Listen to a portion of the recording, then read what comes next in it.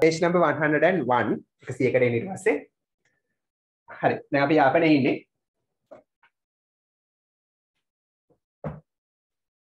පිටු 101 can you see a කෝවිල්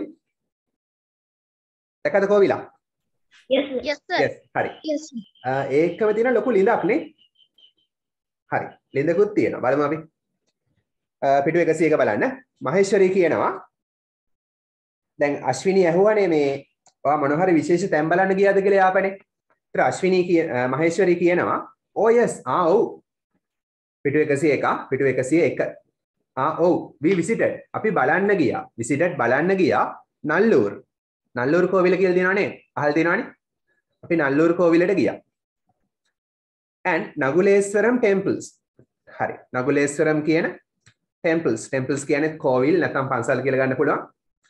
හරි නගුලේස්වරම් කියන කෝවිලටත් ගියා. and සහ the famous ප්‍රසිද්ධ නිලවාරේ well කියන ලිඳ නිලවාරේ ලිඳ අන්න ඒක බලන්නත් ගියා. හරි. ඔය තියෙන ලිඳ වෙන්නේ නැති මං හිතන්නේ.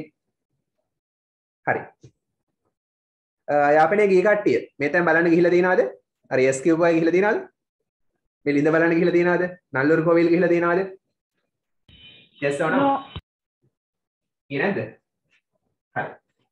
ඊළඟ පාර ගියාම යන්න. අශ්විනී අහනවා why is that well අර ලිඳ famous ප්‍රසිද්ධ famous ප්‍රසිද්ධ ධනතලියන්. ඇයි ඒ ලිඳ ප්‍රසිද්ධ කියලා අහනවා. මහේශ්වරී කියනවා the well ලිඳ provides සපයනවා.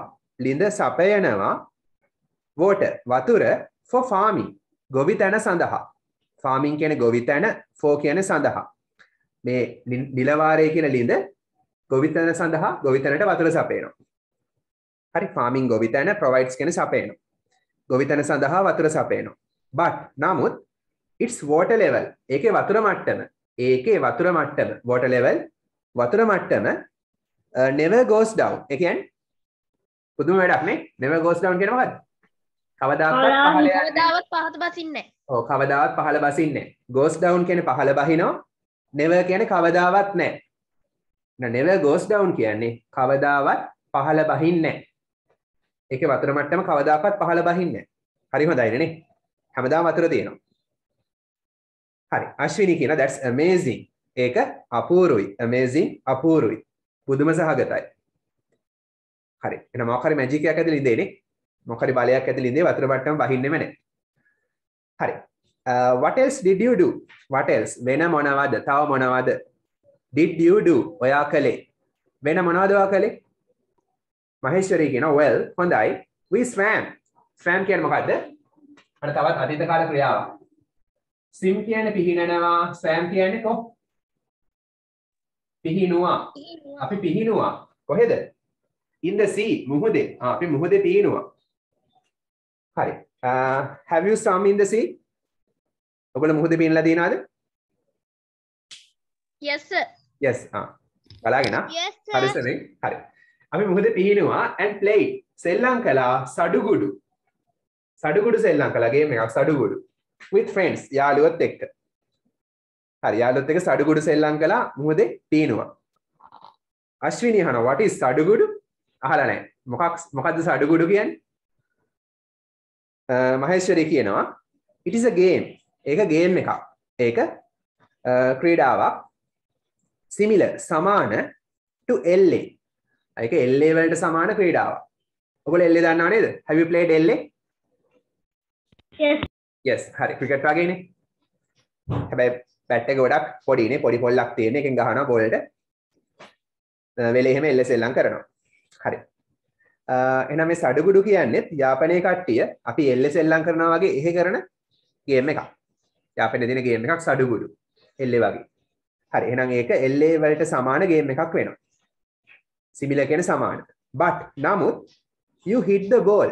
hit කියන්නේ ගහනවා. නමුත් ඔයා ගහනවා බෝලෙට with your hand. ඔයාගේ අතින්. ඔයාගේ අතින් තමයි බෝලෙට ගහන්නේ. බැට් එකක් නැහැ. අතින් තමයි බෝලෙට ගහනවා. හරි. අශ්විනී කියනවා let's play it. let's play අපි සෙල්ලම් කරමු it ඒක. sometime වෙලාවක අපි ඒක වෙලාවක සෙල්ලම් කරමු. sometime කියන එක්තරා වෙලාවක නැත්නම් වෙලාවක. Did your grandmother prepare? Prepare කියන්නේ මොකද්ද? තේරුම? Prepare පිළියෙල කරනවා. Did prepare කියන්නේ පිළියෙල කළාද? ඔයාගේ ආච්චි පිළියෙල කළාද? Any කියන්නේ එකක්වත්. Special dishes විශේෂ ව්‍යංජන. Special විශේෂ dishes ව්‍යංජන. ඔයාගේ ආච්චි විශේෂ ව්‍යංජන එකක්වත් පිළියෙල කළාද? ඕ food හෝ කෑම විශේෂ කෑම හෝ ව්‍යංජන හැදුවද කියලා අහනවා. For you ඔයා වෙනුවෙන්. ආච්චි ගොඩ කාලෙකින් බලන්න ගියේ ආච්චි මොනවා හරි විශේෂ කෑම නැත්නම් ව්‍යංජන හැදුවද කියලා අහනවා. මහේශ්වරී කියන yes oh she prepared. ඇය පිළියෙල කළා. prepared පිළියෙල කළා මොනවද? පානම් පාල පනියාරම් දෙමළ කෑමක් හොඳේ. පානම් පාල පනියාරම් කියලා දෙමළ කෑමක් හැදුවා. ඒක කාලේ තියෙනවද? Have you eaten that? No, sir. No. හරි. කඩේට ගිහින් ඉල්ලන්න හොඳේ. මට දෙන්න හැමිල් කඩේට ගිහින් ඉල්ලන්න. මට පානම් පාල පනියාරම් දෙන්න කියලා ඉල්ලන්න. හරි. මොනවද මේ පානම් පාල පනියාරම් කියන්නේ? It's a sweet meat. ඒක රස කැවිල්ල. Sweet meat රස කැවිල්ල. Made කියන්නේ හදපු මොනවද? Of wheat flour. Wheat flour කියන්නේ තිරිඟු පිටි. තිරිඟු පිටි. එහෙනම් මේ රස කැවිල්ල හදන්නේ පානම් පාල පනියාරම් හදන්නේ තිරිඟු පිටි වලින්. ඒ වගේම පැල්මයිරා ජූස්. තල් ගසේ යුෂ, තල් යුෂ. අද තල් ගෙඩිය යුෂ. තල් ගෙඩිය ඇතුලේ තියෙන යුෂ. තල් වතුර කියන්නේ. and sugar සහ සීනි. සීනි. එහෙනම් සීනි, තල් යුෂයි තිරිඟු පිටි දාලා හද තමයි ඒක හදන්නේ. හරි. යාපනේ ගියොත් ඔයාලට කන්න පුළුවන් ඒක. Okay, now you have to act this out. කවුද act out කරන්නේ? කවුද මහේශ්වරි? කවුද අශ්විනි? Go. Buhuni Ashwini. බුහුණි අශ්විනි. කවුද මහේශ්වරි? Go නමක්. මහේශ්වරි කවුද?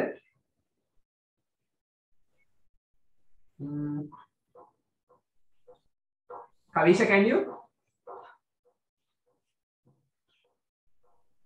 Kavisha, පුළුවන්ද?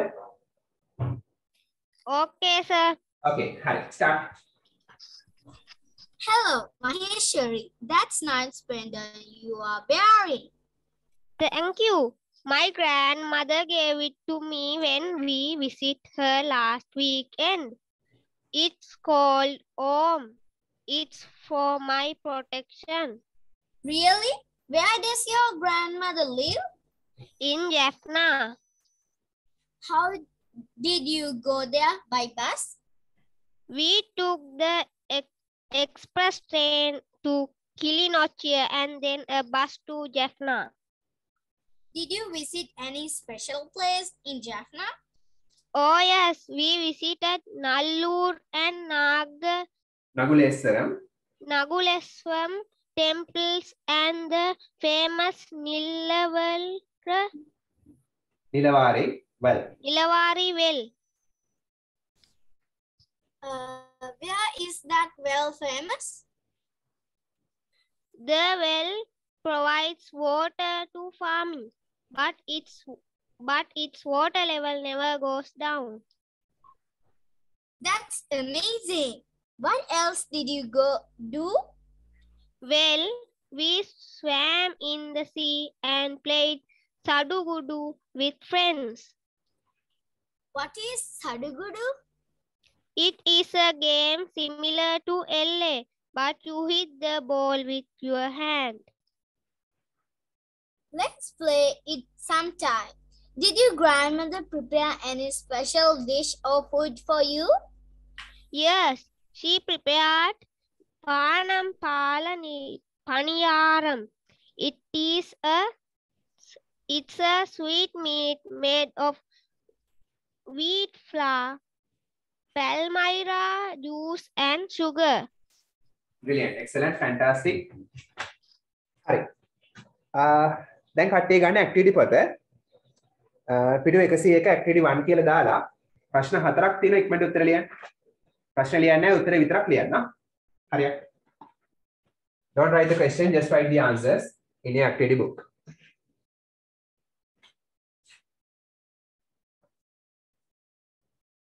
පිටු 101 activity 1. ප්‍රශ්න අංක දැම්ම උත්තරේ ලියුවා ප්‍රශ්න ලියන්නේ.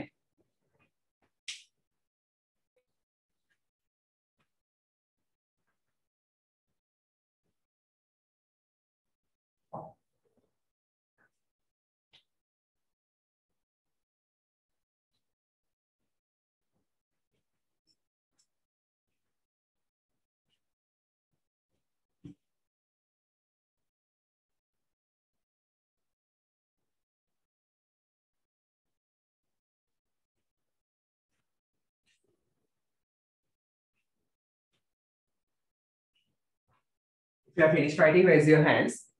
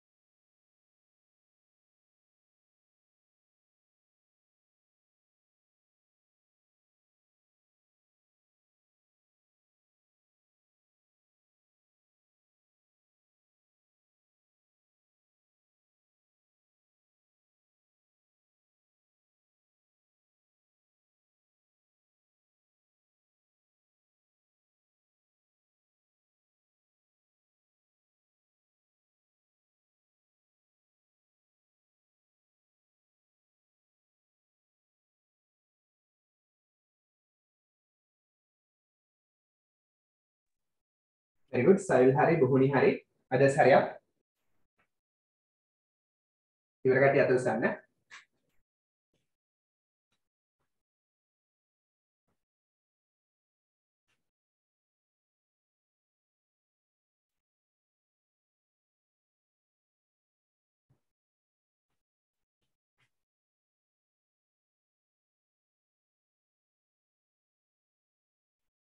ජනුද hari, කවීෂ hari, නදීන් hari. Others hurry up. මාෂ් hari. සදිති hari. තිතිකි හරිද?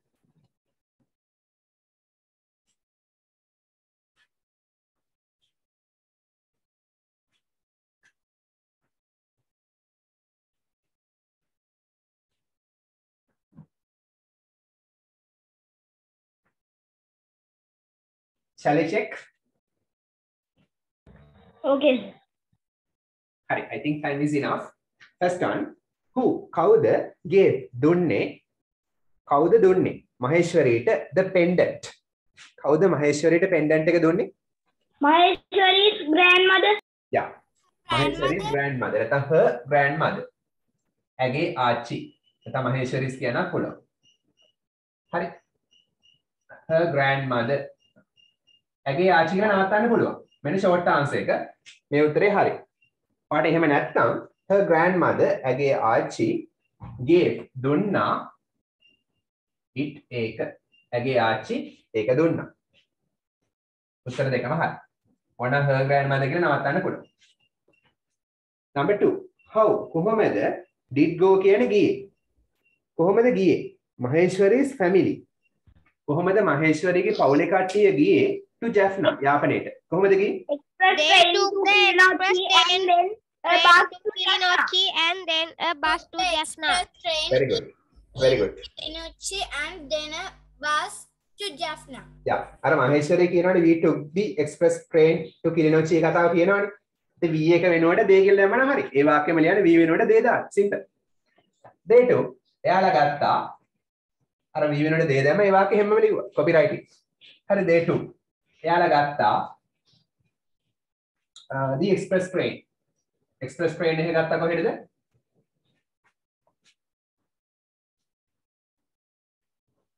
to Kilinochchiයට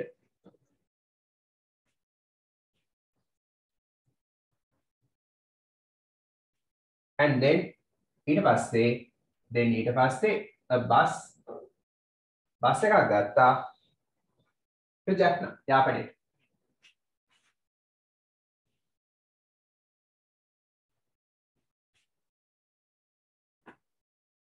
එහෙම නැත්නම් by the express train and by bus එහෙම කියන්න පුළුවන් එහෙම ලියුවොත් වඩා හොඳයි number 3 හරිනම් හරිදා ගන්න අඩුපාඩු හදා ගන්න number 3 what මොනවද උනේ the places ස්ථාන they visited ඔවුන් බලන්න ගිය ස්ථාන උනේ මොනවද යාපනයේ in Jaffna Nallur and Naguveshwaram Shivan temple and the Nilavare yeah they visited Nallur and Naguleswaram temples and the famous Nilavare well very good දැන් අර we visited තියනවානේ පිටු 100 ගේ උඩම we වෙනකොට they දාලා ඒක එහෙමම ලියන්න they visited එයාලා බලන්න ගියා Nallur and Naguleswaram temples Naguleswaram සහ Nallur කියන කෝවිල් temples කියන මෙතන කෝවිල්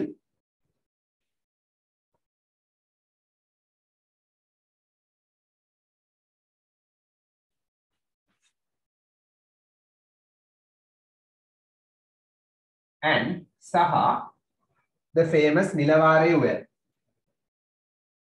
ප්‍රසිද්ධ නිලවාරේ කියන ලිඳ බලන්නත් ගියා. හරි.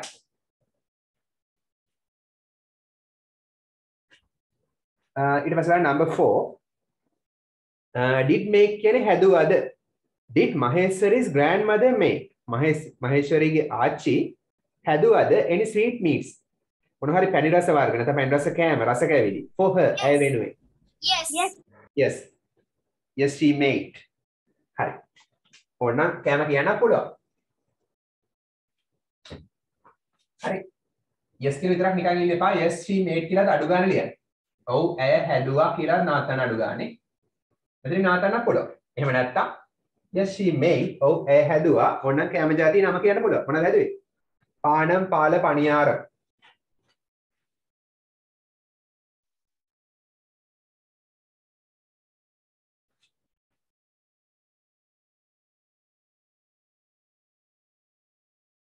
කියන්න තමාරු කන්න තමාරු දන්නේ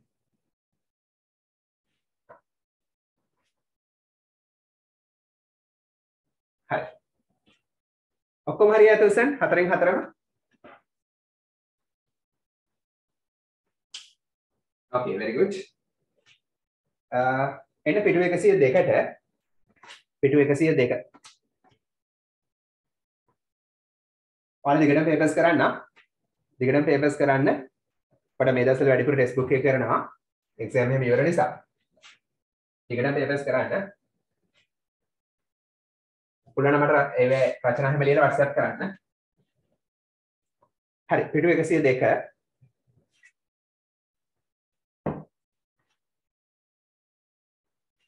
reading කියවීම activity 2 එක බලන්න find the past tense forms සොයන්න මේ ක්‍රියාපදවල අතීත කාල ස්වරූපය of these verbs මේ ක්‍රියාපදවල අතීත කාලය හොයන්නලු from the role play ඔය අපි කරපු role play එකේ හරි දැන් මේ කරපු dialogue එකේ තියෙනවා මේ ක්‍රියාපදවල අතීත කාලය හතරක් ගාලා හොයලා ලියන්න. හරියට. අච්චු පදයෙන් පැන්සලෙන් කරන්නත් පුළුවන්. එහෙම නැත්නම් ඇක්ටිවිටි පදයෙන් කරන්නත් පුළුවන්. හරියට. ඉක්මනට උත්තරේ විතරක් දාන්න. There are 8 verbs. ඕකේ බලන්න දෙයක් නෑ. ඔයගොල්ලෝ දන්නවා කොහොමද නේ? කඩපාඩම්නේ මේවා. මේවා අතීත කාලේ.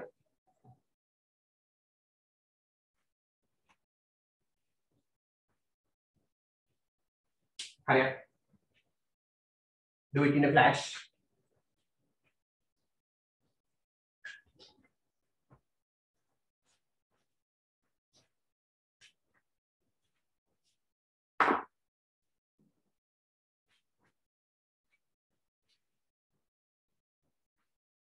ඉවරනා තුස්සන්න. ඔයාලා ග්‍රැමර් පොත ළඟට අරන් තියාගන්න ගොඩක් වැදගත් ග්‍රැමර් පාඩමක් කරනවා මේකෙන් පස්සේ ටෙන්ස් එකක්.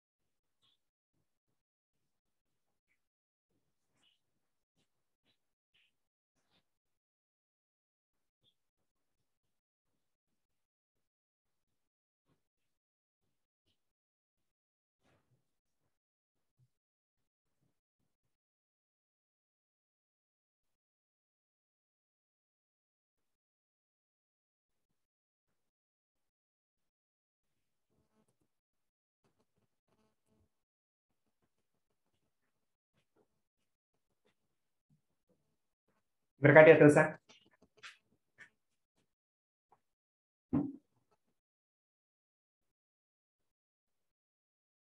Finish, sir. Yes, very good. Others, hurry up.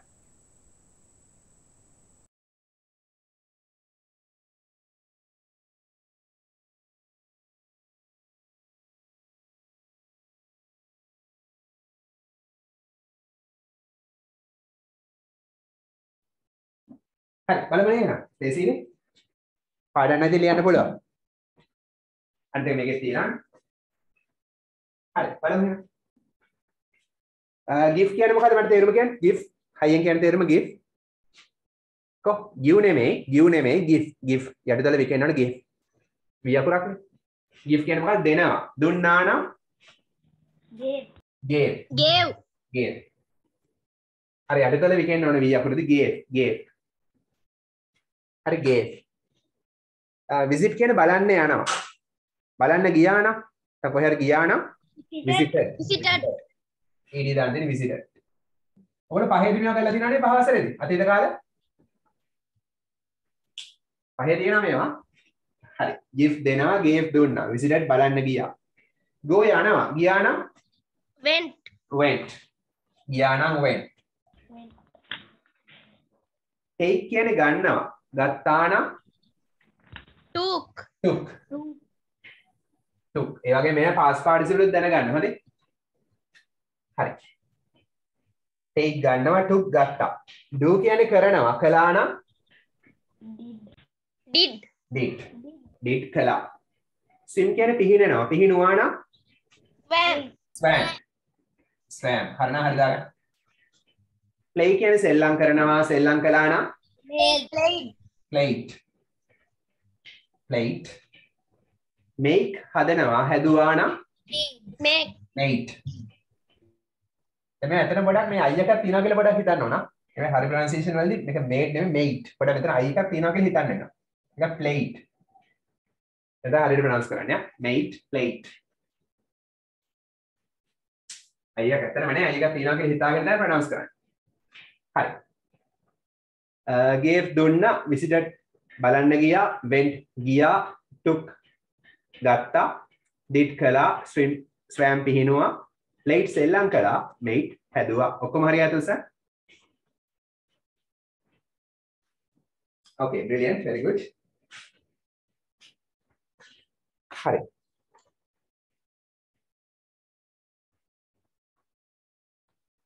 දැන් ඊළඟට එන්න කලින් අපි අර grammar note එක කරලා එමු. ගන්න grammar book එක. Take out your grammar books and write the topic simple past tense. ලියගන්න මාතෘකාව simple past tense.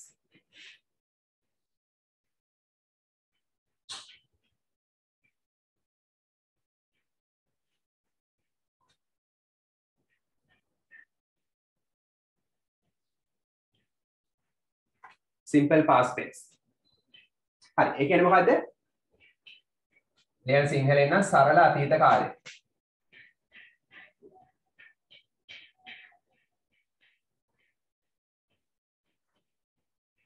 ඒ කියන්නේ යමක් කරනවා නෙමෙයි අතීතේ කළා කියන එක. මේකෙන් ලියන්න. අතීතේ යමක් කළා කියන දේ තමයි මේකෙන් විස්තර වෙන්නේ. කළා, හැදුවා, සෙල්ලම් කළා, යුවා, ලිව්වා, කෑවා. අතීතේ කරපු දේවල්. ක්‍රියාවක අතීත කාලය. Write fast. grammar book එකේ ලියන්න ලස්සනට. tenses තමයි ගොඩාක්ම වැදගත් දේ ඉංග්‍රීසි වල. අපි simple present කළානේ.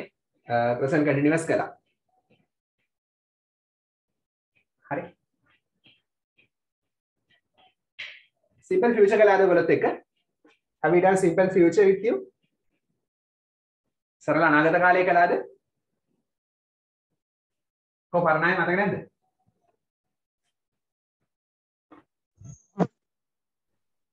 හරි බලන්නම්කෝ කළාද කියලා. හරි simple past කියන්නේ සරල අතීත කාලේ. හරි බලන්න. අලුතින් ආපු අයට අර පරණ tenses ඕන නම් active voice කියලා playlist එක දින මම දාන්නම්. ක්ලාස් එකෙන් පස්සේ group එකට දාන්නම් බලන්න පුළුවන් පරණ පාඩම් ටික ගිහිල්ලා. ඒවා තමයි ඉතාමත් වැදගත් දේවල් ඉංග්‍රීසි වල. ලියන අනුමාත්‍රකාව main usage. ඒ කියන්නේ ප්‍රධාන භාවිතය. ඕනම tense එකක් පාවිච්චි කරන අවස්ථාව දැනගන්න ඕන. කොයි වෙලාවටද පාවිච්චි කරන්නේ? ප්‍රධාන භාවිතය main usage. Write in your grammar book. හරි. සරලයි. simple past tense පාවිච්චි කරන්නේ කොයි වෙලාවටද? කියන්න බෑ. simple past use කරන්නේ කොයි වෙලාවටද? කියන්න බෑ. යමක් කළා කියන අදහස. ඔව් යමක් කළා කියලා විස්තර ගන්න. කියන්නේ අතීතයේ කරපු ක්‍රියාවන් විස්තර කරන්නනේ. අතීතයේ කරපු දේවල් විස්තර කරන්න. හරි ලියමු එහෙනම්. ඉතින්ම ඉංග්‍රීසි වලින් දෙන්න. We use අපි පාවිච්චි කරනවා this tense. මේ කාලය ඊට පස්සේ සිංහලෙන් දෙන්න. අපි පාවිච්චි කරනවා මේ tense එක. ඒ කියන්නේ කාලය tense කාලය to describe. විස්තර කරන්නට. විස්තර කරන්න මොනවද විස්තර කරන්නද?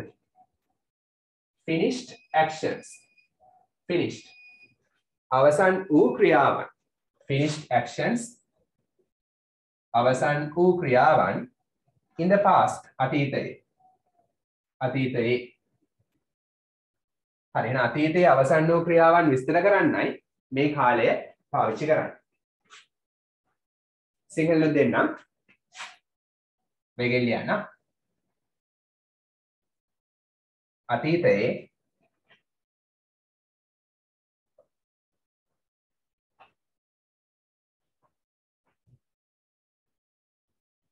සිදු කර අවසන් වූ ක්‍රියාවන්.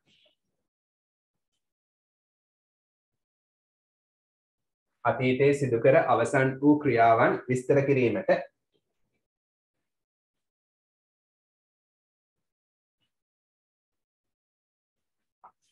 භාවිතා වේ. කෙටියෙන් දුන්නේ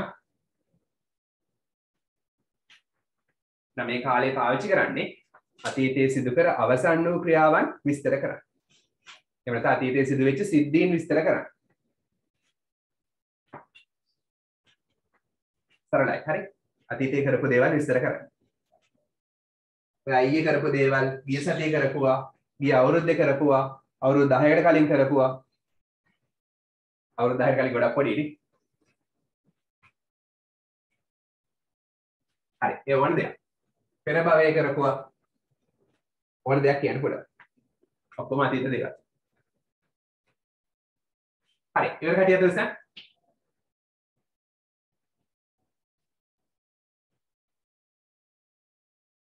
Hurry up, write fast. Write fast, others.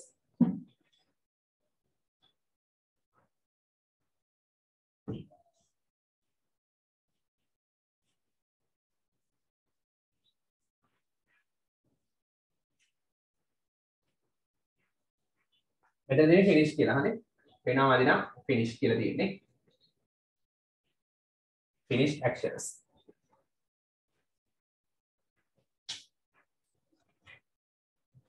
හරි. අද සරියක් නදීන් හරි කවිෂ හරි සයුල් බුහුනි මාෂ් හරි ජනද රිතිකි සදිති හරියක්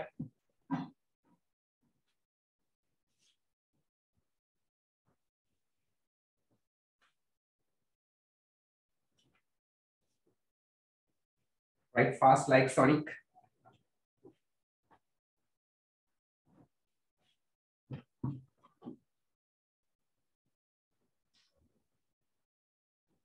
Vegeliyana, Vegeliyana tossa.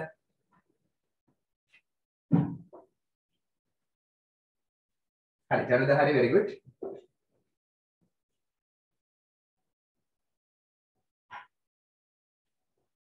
Santi Hari, Ritiki.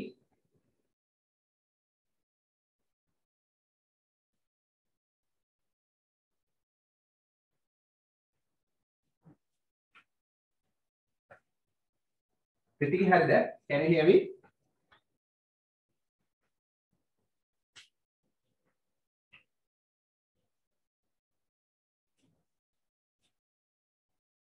Hari, මම උඩ ටික මම කරනවා එහා ටික තියන්නම්.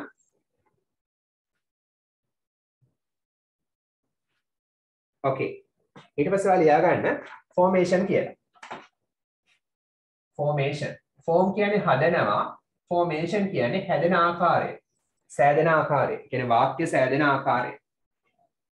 Formation කියන්නේ සෑදෙන ආකාරය, වාක්‍ය හදන සූත්‍රය. ෆෝමියුලා එක තමයි මේකෙන් දෙන්නේ. වාක්‍ය හදන සූත්‍රය. ගණන් වල වගේ ඉංග්‍රීසි වල සූත්‍ර තියෙනවා. හරි. ඕනම active voice tense එකක මුලින්ම දාන්නේ subject. ඒ කියන්නේ විෂය නෙමෙයි, කර්තෘ. කවුද කර්තෘ කියන්නේ?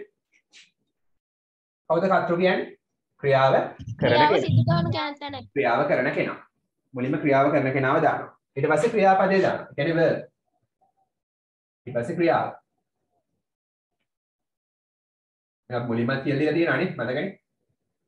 ඊට ක්‍රියාව. ක්‍රියාව අනිවාර්යෙන් past form එකෙන් තියෙන්න ඕනේ. අතීත කාලෙන් තියෙන්න ඕනේ. ක්‍රියාව අතීත කාලේ නම් අතීත කාලෙන් තියෙන්න ඕනේ past form. past tense එකේ ක්‍රියාව දානවා. ඊට පස්සේ object එක. කවුද object කියන්නේ? කර්මය. මොකද කර්මය කියන්නේ? මෙතෙන්දී ක්‍රියාවට ලක් වෙන දේ. ක්‍රියාවට ලක් වෙන දේ. දැන් මම බත් කනවා කිව්වොත් මම තමයි ක්‍රියාව කරන්නේ. කනවා තමයි ක්‍රියාව. ක්‍රියාවට ලක් වෙන්නේ බත්. අතීත නම් මම කෑවා බත්.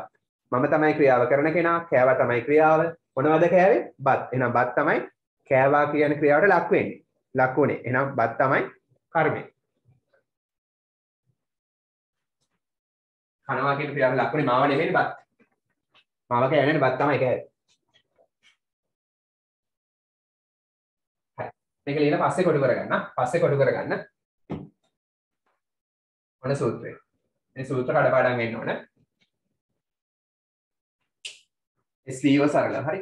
subject plus verb plus object and SVO. verb එක අතීතයි.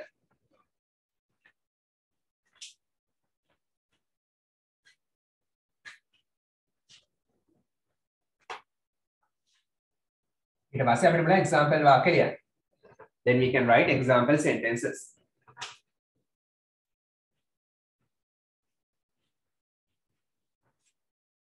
Finished? Hurry up. Hurry. Write fast. Hurry. කොහොමද කියන්නේ? මගේ තාත්තා මිලදී ගත්ත කාර් එකක් අලුත් කාර් එකක් ගිය සතියේ. මගේ තාත්තා මිලදී ගත්ත අලුත් කාර් එකක් ගිය සතියේ. කොහොමද කියන්නේ? කො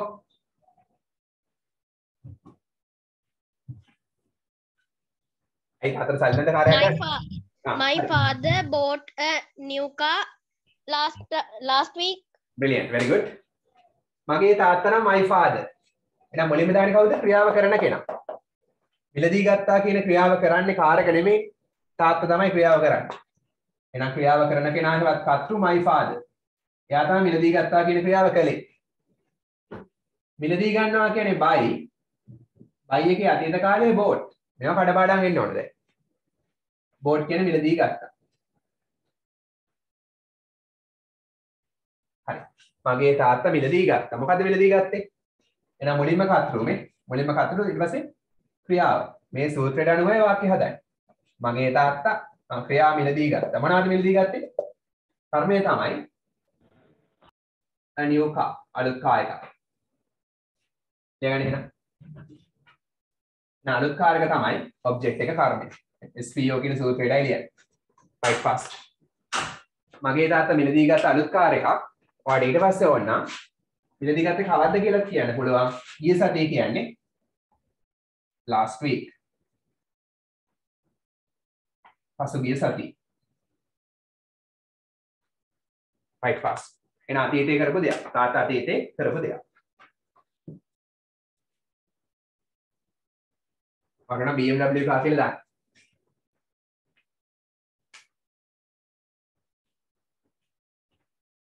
right fast.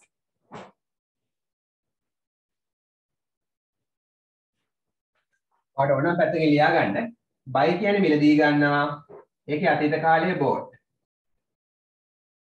buy මිලදී ගන්නවා. bought මිලදී ගත්තා. buy මිලදී ගන්නවා. bought මිලදී ගත්තා. ක්‍රියාපදේ highlight කරන්න. ක්‍රියාපදේ highlight කරන්න.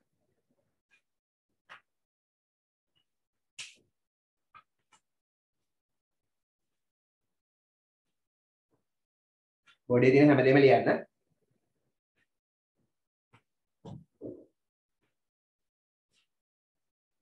ඔයගොල්ලෝ එක්සැම්පල් දෙන්නත් පුළුවන් ඊට පස්සේ. මම එක්සැම්පල්ස් අහනවා රෙඩි කරන් තියාගන්න. අතීත කාල මොන හරි උදාහරණ. අතීතයේ කරපු දේවල්.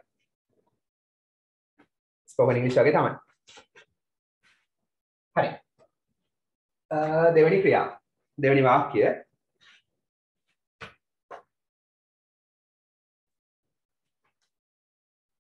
මට ලැබුණ ලියුමක් මගේ මාමගෙන් ඊයේ.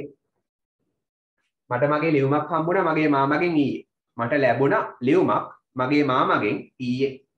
කොහොමද කියන්නේ? මට ලැබුණ ලියුමක්.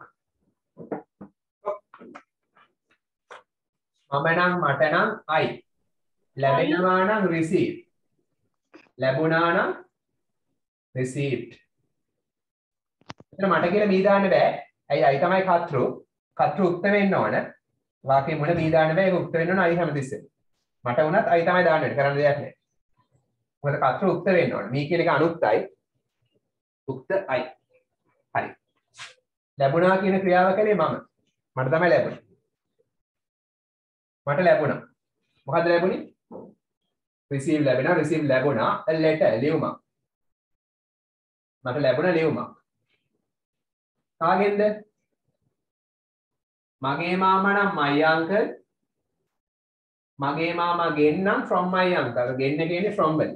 මගේ මාමාගෙන් ගෙන්න ආවේ from වලින්. මට ලැබුණා ලියුමක් මගේ මාමාගෙන් ඊයේ නම් yesterday. right fast. මට ඊයේ මගේ මාමාගෙන් ලියුමක් ලැබුණා.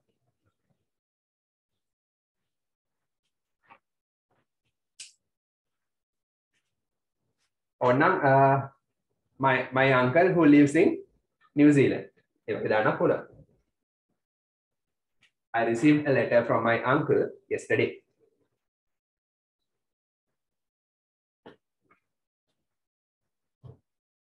now received කියන ලැබුණා ඒක highlight කරන්න. received කියන ලැබුණා ඒක highlight කරන්න.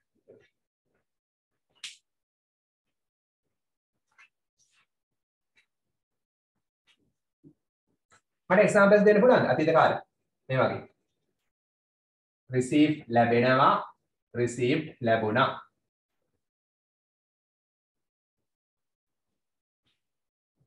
Can you give me examples using simple past tense? අතීතයේ කරපු දේවල්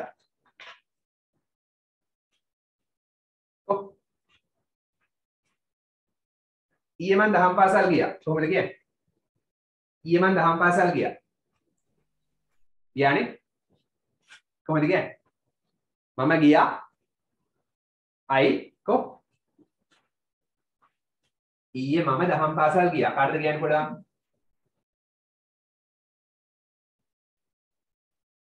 අමාරුද? මම ගියා නම් I went. කොහෙද? To Dhamma school. දහම් පාසල්. ඊයේ නම් yesterday. හරි මට එනවා මේ වගේ කියන්න. ගිය අවුරුද්දේ අපි අනුරාධපුරේ ගියා. කොහොමද කියන්නේ? අපි අනුරාධපුරේ ගියා ගිය අවුරුද්දේ.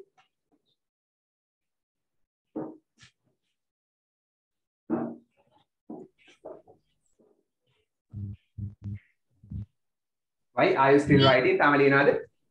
We went Anuradhapura last year. Very good. අපි නම් we යනවා නම් go. ගියා නම් went. ඔන්න කතෘ මෙන්න ක්‍රියාව. අපි ගියා. අනුරාධපුර කියන්නේ තැනක්නේ. තැනක් නම් ඉස්සරහට to කියලා දාන්න ඕනේ. We went to Anuradhapura. තැනක් නම් හැමතිස්සෙම to කියලා වුණ ඉස්සරහට. තැනකට ගියා කියන්නේ. ගමනාන්තයකට ගියා කියන්නේ to දාන්න. හරි. අපි ගියා අනුරාධපුරේ ගිය අවුරුද්දේ last year. Sir, we can add to the we went to Anuradhapura by express train. Yeah, very good. Pula add කරන්න පුළුවන්. By express train last year. Very good. ඔන්න කාත් එක්කද කියලා කියන්න පුළුවන්. We went to Anuradhapura by friend and my family. Yeah, very good. Hi, with my friends. By train last year. Add කරන්න පුළුවන් තමයි. Very good. Sir, may I give an example? Yeah. I passed an exam last week. Yeah, I passed the exam ඔන්න ඉතා හොඳින් නම් with flying colors last week. Congrats. හරි go කියන්නේ යනවා ගියා නම් went. Sri Lanka won the Asia Cup last week. Last week. Yeah.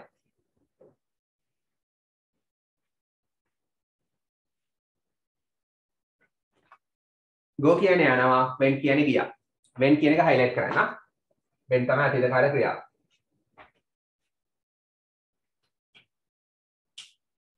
ඊයේ හයියෙන් වැස්සා. කොහොමද කියන්නේ? ඊයේ හයියෙන් වැස්සනේ. ඊයේ වෙච්ච සිද්ධිය. කියන්න බෑ. Yesterday rain very. කොහොමද කියන්නේ? Yesterday rain cattle. No, හරියටම ආවේ නැහැ තාම. හරි. වැස්ස සම්බන්ධ වාක්‍යයක් මම කියලා දීලා තිනවා පටන් ගන්නේ මොකෙන්ද? වැස්ස සම්බන්ධ වාක්‍ය පටන් ගන්න ඕනේ it වලින්. ඇයි ඒ? මුලින්ම සබ්ජෙක්ට් එකක් ඕනේ. ක්‍රියාව කරන කෙනෙක් අර සූත්‍රයේ subject plus verb plus object. සූත්‍රයට අනුව ලියන්න.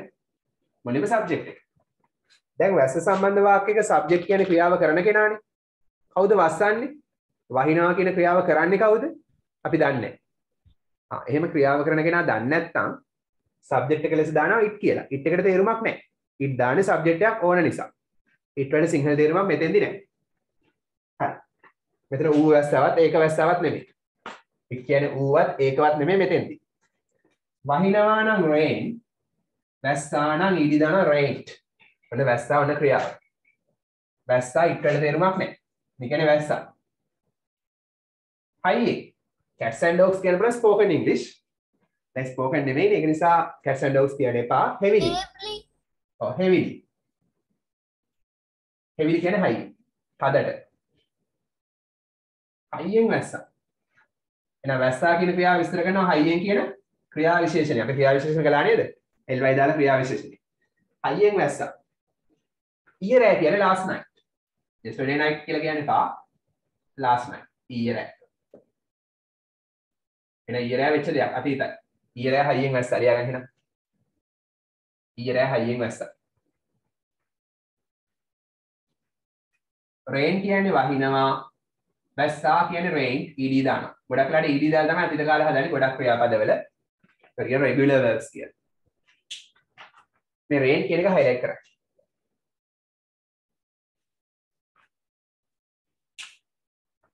Did it rain in your neck of the woods last night? Yes or no? No, sir. No.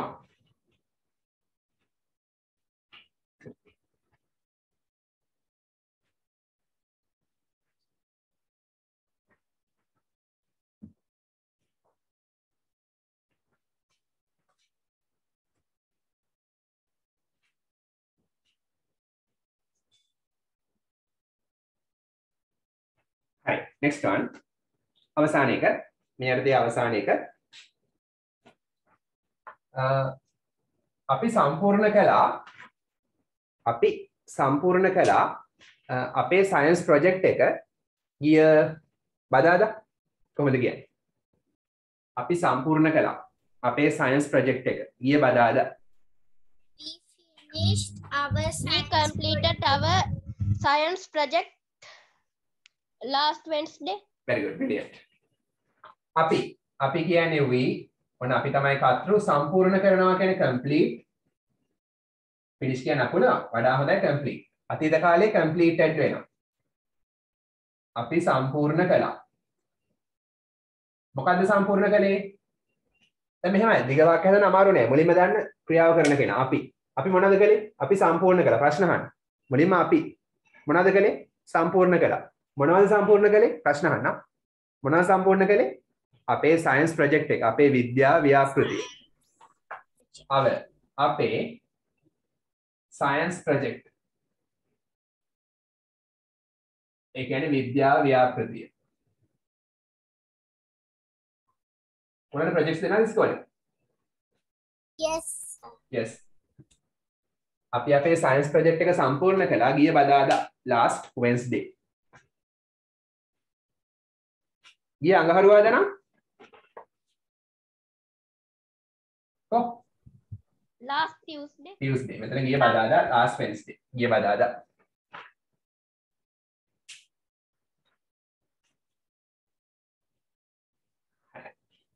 ඉතින් Wednesday වලට කලින් on දාන්න ඕනේ නේද? දවසක් නම් on දානවා නේද? on එන්නේ නැද්ද? on Wednesday නෙමෙයිද? හරි. last තිබ්බොත් next තිබ්බොත් on දාන්න බෑ. last තිබ්බේ නැත්තම් on තමයි. last තියෙන නිසා on දාන්න තහනම්. last තිබ්බොත් next තිබ්බොත් on දාන්නේ නැහැ. විශේෂයෙන් මේ දවස් හා සම්බන්ධ අවස්ථාවලදී. දාන්න පුළුවන් විශේෂ අවස්ථා තියෙනවා. ගොඩක් වෙලාවට දාන්නේ නැහැ. හරි. completed highlight කරන්න. වෙනම ලියාගන්න complete කියන සම්පූර්ණ කරනවා. ඒක අතීත කාලයේ completed. completed සම්පූර්ණ කළා. හරි examples ඉවරයි. දැන් අවසාන කොටස විනාඩි 2ක් වගේ යයි. හරි අපි බලමු අතීත කාලේ ප්‍රශ්න හදන්නේ කොහොමද? අතීත කාලෙන් දෙයක් කළේ නැහැ කියන්නේ කොහොමද කියලා. දෙයකට වෙනම අනුමාත්‍රිකාව positive form. Positive form.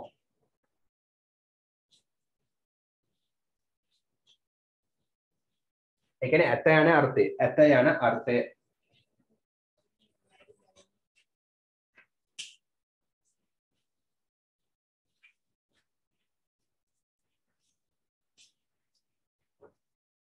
හරි සරල උදාහරණයක් ගන්න. සරල උදාහරණයක් හැමෝටම තේරෙන්න. මොකද මේක අර ගොඩක් ෆෝම්ස් වල යන නිසා. අම්මා බත් ඉව්වා. කියන බෑ. අම්මා ඉව්වා බත්. අම්මා ඉව්වා බත්. යා. අම්මා තමයි ක්‍රියාව කරන්නේ mother. උයනවා නම් cook, ඉව්වා නම් cooked. අතීත කාල කරනවා ed දාලා. අම්මා ඉව්වා. මොනවද ඉව්වේ? rice. බත්. එහෙනම් කතෘ ක්‍රියාව කළේ අම්මා ඉව්ව තමයි ක්‍රියාව ඉව්වේ මොනවද බත් තමයි ක්‍රියාවට ලක් වෙන්නේ කර්මය ඉව්වා කියන ක්‍රියාවට ලක් වෙන්නේ බත්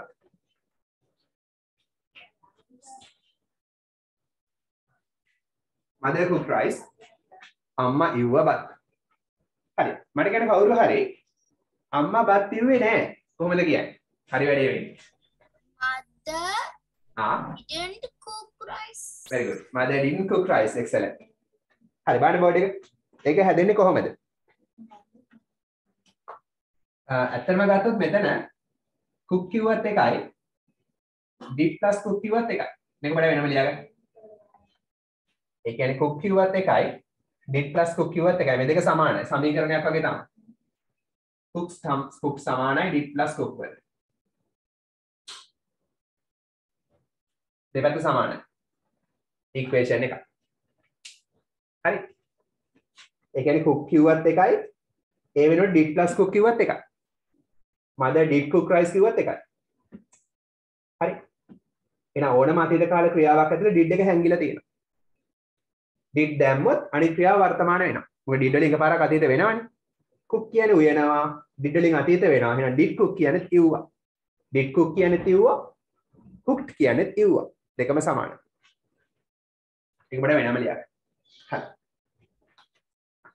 එහෙනම් බලමු ඉව්වේ නැහැ කියන්නේ කොහොමද කියලා. දෙකෙන් කියන්නේ ඉව්වා කියලානේ. බලමු ඉව්වේ නැහැ කියන්නේ කොහොමද කියලා. හරි ලියන්න එහෙනම්. I didn't cook rice. Yeah, then negative form. Negative form කියන්නේ නැත යන අර්ථය. Negative form නැත යන අර්ථය. හරි බලන්න බෝඩ් එක ලියන්න එපා. අම්මා නම් mother. දැන් ඉව්වා කියන්නේ cook කිව්වත් එකයි. did cook කිව්වත් එකයි මම දන්නවා did cook කියන්නේ. did cook කියන්නේ ඉව්වා. නෑ කියන්නේ not දානවා නැද්ද? එහෙනම් did not cook කියන්නේ ඉව්වේ නෑ. හරි එහෙම හිතන්න පුළුවන්. එහෙම නැත්නම් මතක තියාගන්න අහගන්න ලේසි ක්‍රමයේ මෙච්චරයි. ලේසි ක්‍රමයේ කියලා දෙන්නම්. අතීත කාලේ මොන හරි දෙයක් කළේ නෑ කියන්න did not කියලා දාන්න. මොන හරි දෙයක් කළේ නෑ කියලා අතීත කාලෙන් කියන්න ඕන නම් did not කියලා දානවා. ඊට පස්සේ ක්‍රියාපදේ දාන්නේ වර්තමාන කාලේ. ed දාන්නේ නෑ දැන්. ඇයි did වලින් අතීත වෙනවනේ. එකපාරක් අතීත වුණාම ඇති. did වලින් අතීත වෙලා තියෙන්නේ. දෙපාරක් අතීත කරන්නේ නෑ. මේක වර්තමාන කාලෙන් තියෙන ඊළඟ ක්‍රියාව. did not cook ඉව්වේ නෑ. mother did not cook අම්මා ඉව්වේ නෑ. මොනවද rice බත්. බඩගිනි තමයි ඉන්නේ. Write fast. did not cook ඉව්වේ නෑ. තේරුමක් ලියා ගන්න දන්නේ නැත්නම් එතන cook කියන එක highlight කරන්න. එතන did not cook highlight කරන්න.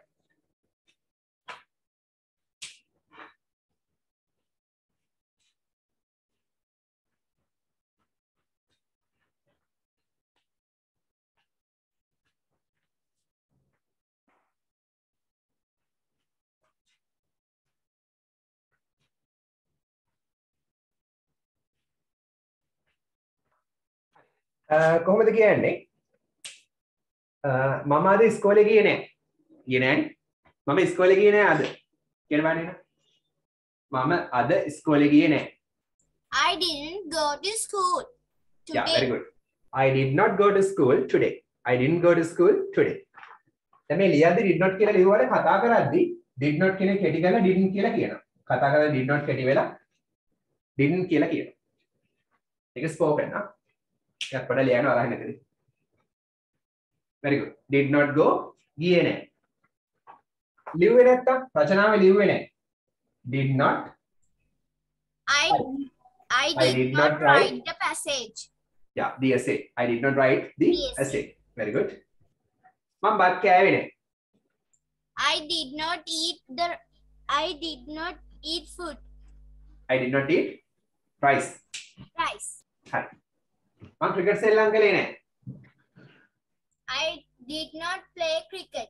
Very good. Sir, can I give an example? Yeah. I did not eat artificial food, junk food. Very good. I don't want to kick the bucket soon. So I don't eat junk food. I didn't eat junk food. Did you play computer games? Did you play computer games? Sometimes.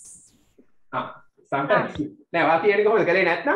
I did not play computer games. Play computer games. What is that again? Don't play. Correct. What ප්‍රශ්නයක් අහන්නේ කොහොමද කියලා එහෙනම්. ලියන්න question 4. Question 4. ප්‍රශ්න අහන විදිහ. Question 4. ඒකේ පොසිටිව් අවස්ථාව. හරි අහගන්න. අතීත කාල ඕනම ප්‍රශ්නයක් අහද්දි did එක ඉස්සරහට ගන්නවා. සරල ක්‍රමයට කියලා දෙන්නම්කෝ. අර වගේ සමීකරණයක් අරන් කියලා දෙන්නත් පුළුවන්. හරි. ඒක දැම්ම ඕනේ නැහැ. අතීත කාල ඕනම ප්‍රශ්නයක් අහද්දි did එක ගන්නවා ඉස්සරහට. එහෙනම් අම්මාවත් ඉව්වද? හරි. එහෙනම් did ගන්නවා ඉස්සරහට. අම්මා, mother. Did mother cook rice? Mother cook rice? Yeah, did mother. Then cooked දාන්නේ cooked දාන්නේ. did තියෙන නිසා මේක වර්තමාන කාලයෙන් තියන්නේ. did තියෙනවනේ මේකෙන් අතීත වෙනවා. එහෙනම් මේක අතීත කරන්නේ නැහැ. මේක වර්තමාන. cook උයනවා, did cook ඉව්වා, did cook ඉව්වා. did එක ඉස්සරහට આવොත් ප්‍රශ්නයක් වෙනවා. එහෙනම් ඉව්වාද? did mother cook? අම්මා ඉව්වාද? but rice. Amma bath iwwada. Right fast. Did mother cook rice? Amma bath iwwada. Okay, did your mother cook rice today? Yes. Yes. එහෙනම් ලියන්න did cook කියන්නේ ඉව්වාද?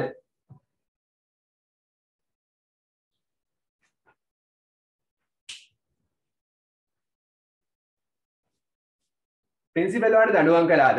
කොහමද අහන්නේ? Principal වලට දඬුවම් කළාද? Did the principal? Come. Did the principal punish you? Did the principal punish you? Did the principal punish you today? No, ne adi school ne. No.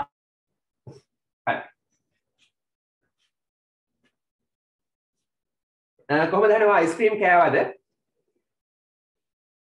Ice cream කෑවද? Did you eat ice cream? Did you eat ice cream? Very good. එහෙනම් did eat කියන්නේ කෑවද? Did eat කෑවද? ඔයා කෑවද? Did you eat? මොනවද? Ice cream. Did you eat ice cream? හොරෙන් on the slide. ඔයා හොරෙන් ice cream කෑවද? අපි ගන්න නැහැ නේ. I can't stand ice cream.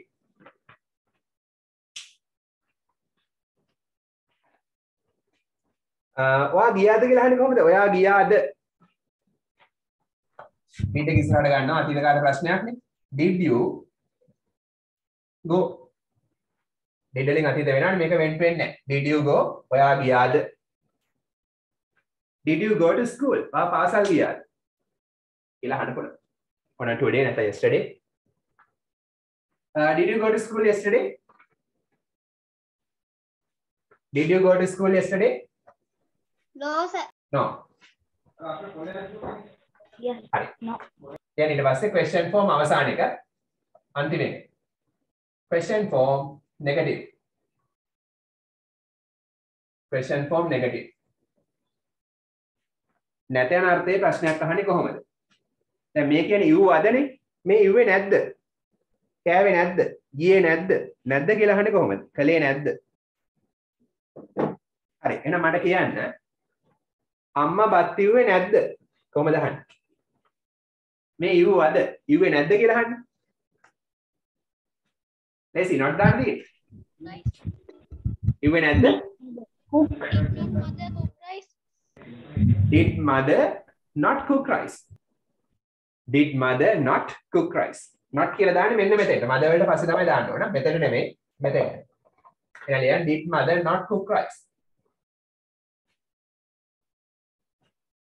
Did mother cook rice? අම්මා ඉව්වද බත්? ඉව්වේ නැද්ද කියන්නේ not එක දාන්න මෙන්න මෙතෙන්ට. මේකෙන් අදහස් කරන්නේ මේ ටිකෙන් ඉව්වේ නැද්ද කියලා.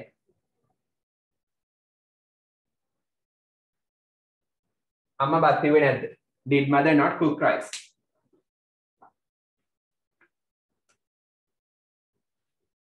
Right fast.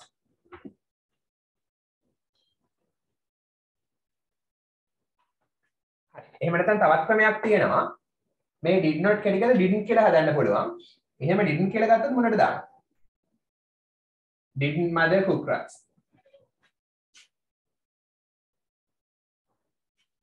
Right fast. Didn't mother cook rice? Hi, done. ඉවරයි. ඉවර කටිය අතසන්.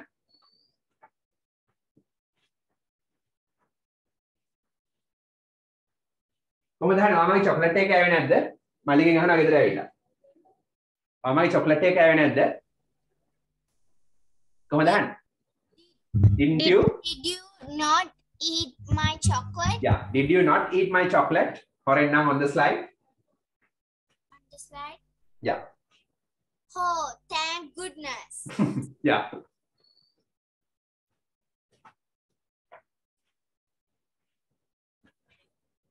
හරි. එන්න පිටුව 103ට. එන්න පිටුව අංක 103 ටෙක්ස්ට් බුක් එකේ. ටෙක්ස්ට් බුක් එකේ පිටුව අංක 103.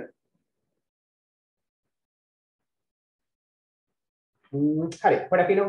ඒක පොඩක් අද කරන්නේ පොඩක් බෝරින් වෙන්න පුළුවන්. ඒක මම ස්පීක් කරන්නම්. එන්න පිටුව 105ට. පිටුව අංක 105. ගොඩක් වැදගත් දෙයක්. මේ වගේ පැසේජස් වාක්‍ය ලියන්න එනවා පේපර් එකේ. ඕලෙවල් පේපර් එකෙත් ඇවිල්ලා තියෙනවා. ටර්ම් ටෙස්ට් පේපර් එකෙත් එනවා. හරි. ඉතින් ගන්න පිටුව 105. හරි නේද? පිටුව 105. activity 5. හරි දාගෙන activity පොතේ ලියන activity පොතේ write in your activity book page number 105 activity 5 බලන්න එහෙනම් activity 5 බලන්න පිටුව 105 what මොනවද did you do ඔයා කළේ yesterday ඊයේ ඔයා ඊයේ මොනවද කළේ tell කියන්න the class පන්තියට කියන්න at least අඩු ගානේ අවම වශයෙන් one thing එක දෙයක්වත් you did ඔයා කරපු yesterday ඊයේ ඔයා ඊයේ කරපු එක දෙයක් හරි අඩු ගානේ කියන්නලු අඩු ගානේ වා කරපු එක දෙයක් හරි කියන්නලු හරි ඔන්න එකක් තියෙනවා I played මම සෙල්ලම් කළා with my friends මගේ යාළුවොත් එක්ක ඒක අනිවාර්යෙන් කරනවනේ නේ හරි අපි තියමු එක එහෙනම් අපි තියමු එක කියන මාත් එක්කම I played මම සෙල්ලම් කළා with my friends ඕනනම් සෙල්ලම් කලේ මොනවද කියලා දාන්නත් පුළුවන් මොනවද I played cricket with my friends මගේ යාළුවොත් එක්ක ක්‍රිකට් සෙල්ලම් කළා right fast did you play cricket yesterday no I don't have time to play cricket. okay හරි තමන දී ගලේ I write history. I wrote අතීතේ wrote History notes. okay very good I goes to Dhamma school. I went අතීත I went to Dhamma school very good හරි එකත් අපි ලියමු ඉතින් මම ගියා I went කොහෙටද to Dhamma school දහම් පාසල් ගියා I went to beach. I went to beach මං ගියා beach මං beach ගියා right fast I went to Dhamma school මං දහම් පාසලට ගියා ඕනනම් I went to beach do my dumb school work. okay very good did හරි මම පාට සරුංගලයක් හැදුවා කොහොමද කියන්නේ මම හැදුවා පාට සරුංගලයක් I made a colorful kite. very good make හදනවා made හැදුවා මම හැදුවා මොකද්ද a colorful කියන වර්ණවත් සරුංගලයක් නම් kite සරුංගලයක් kite can you make kites Yes. do they fly ඒවා පියාඹනවද No. no there's something wrong නේ Yes. හරි මම ටීවී බැලුවා අපි නම් බලන්නේ නැහැ හොඳේ මම ටීවී බැලුවා කොහොමද කියන්නේ ඔයගොල්ලෝ බලන්නේ නැහැ නේ I watch TV. I watch TV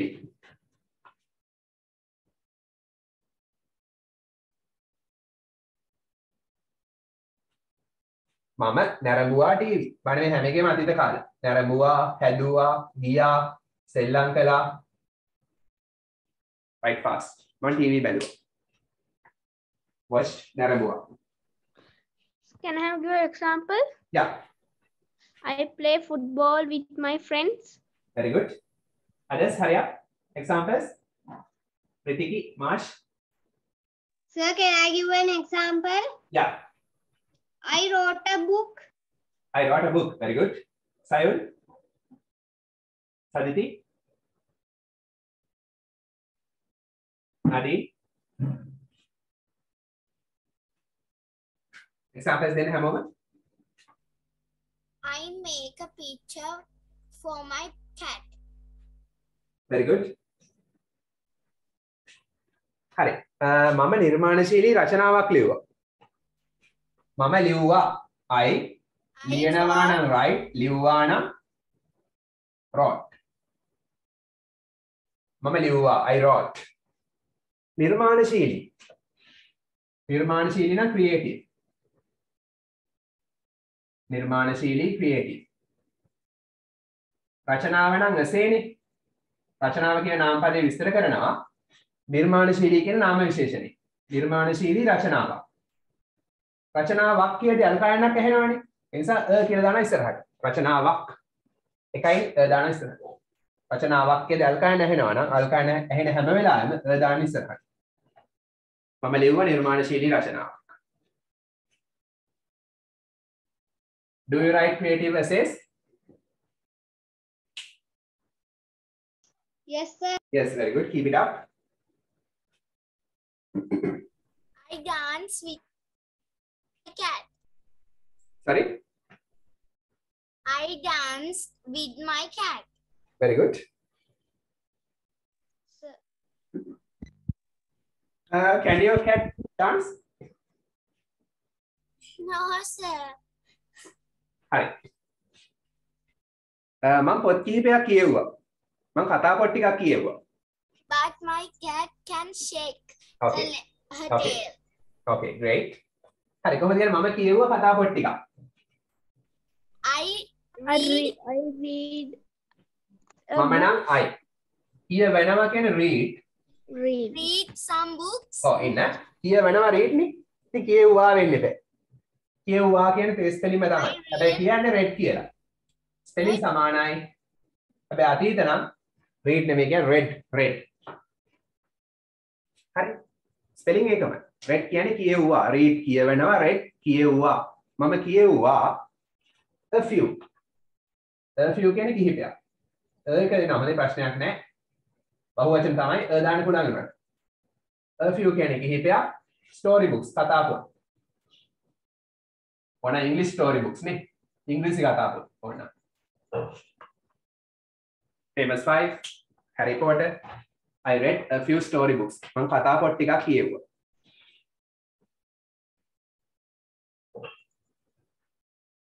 මම බුදුන් වැන්දා. කොහොමද කියන්නේ? මම බුදුන් වැන්දා.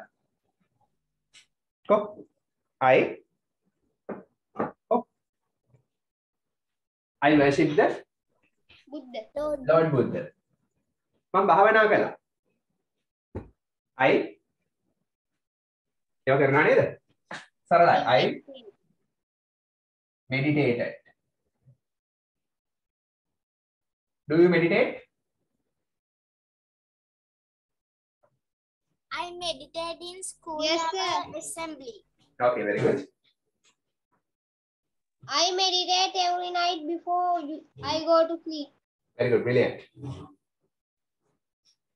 හරි අපි ක්ලාස් පටන් ගන්නකොට ෆිසිකල් පටන් ගන්නකොට භාවනා කරලා පටන් ගන්නනේ.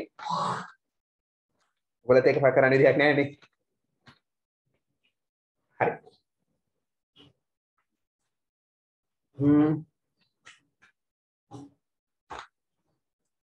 පොඩි වෙලාවක් තියෙනවා තව ස්පෝකන් ඉංග්‍රීසි වලට කලින්. ඔයාලා එන්න ඇක්ටිවිටි 10 වලට. ලස්සන ඇක්ටිවිටි එකක් තියෙනවා. ඔයාගේ යාළුවෙක් ඉන්න බාන්නේ යාළුවෙක් නේද කියලා. පිටු 108 ඇක්ටිවිටි 10. යාළුවෙක් නේද? Can you see a friend of you? Yes. Yes. Yes, sir. Who is that? Monkey. Monkey. Not a monkey. Gorilla. Yeah, a gorilla. යාට වාඩි වෙන්න පුටු කීයක් ඕනද? එක පුටුවක් මදිනේ. 5, 6, 7. ඔව්. 7. මේකේ පේන්නේ නම් 6 සමහරට තවත් පුටුවක් හැංගිලා තියෙන්නත් පුළුවන්. 6 වෙන්නත් පුළුවන් 7 වෙන්නත් පුළුවන්. පුටු 6ක් තමයි තියෙන්නේ නම් සමහරට තවත් පුටුවක් පිටිපස්සේ තියෙන්නත් පුළුවන් නොතිබෙන්නත් පුළුවන්. ඒක එච්චර පැහැදිලි මදි. හරි.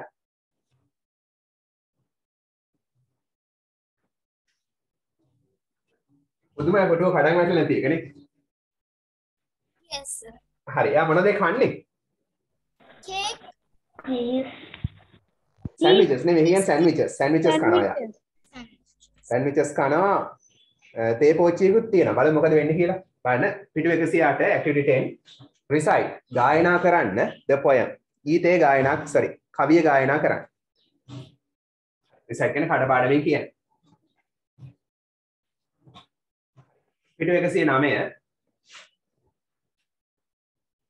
gorilla. Who can read this poem? Who can recite this poem?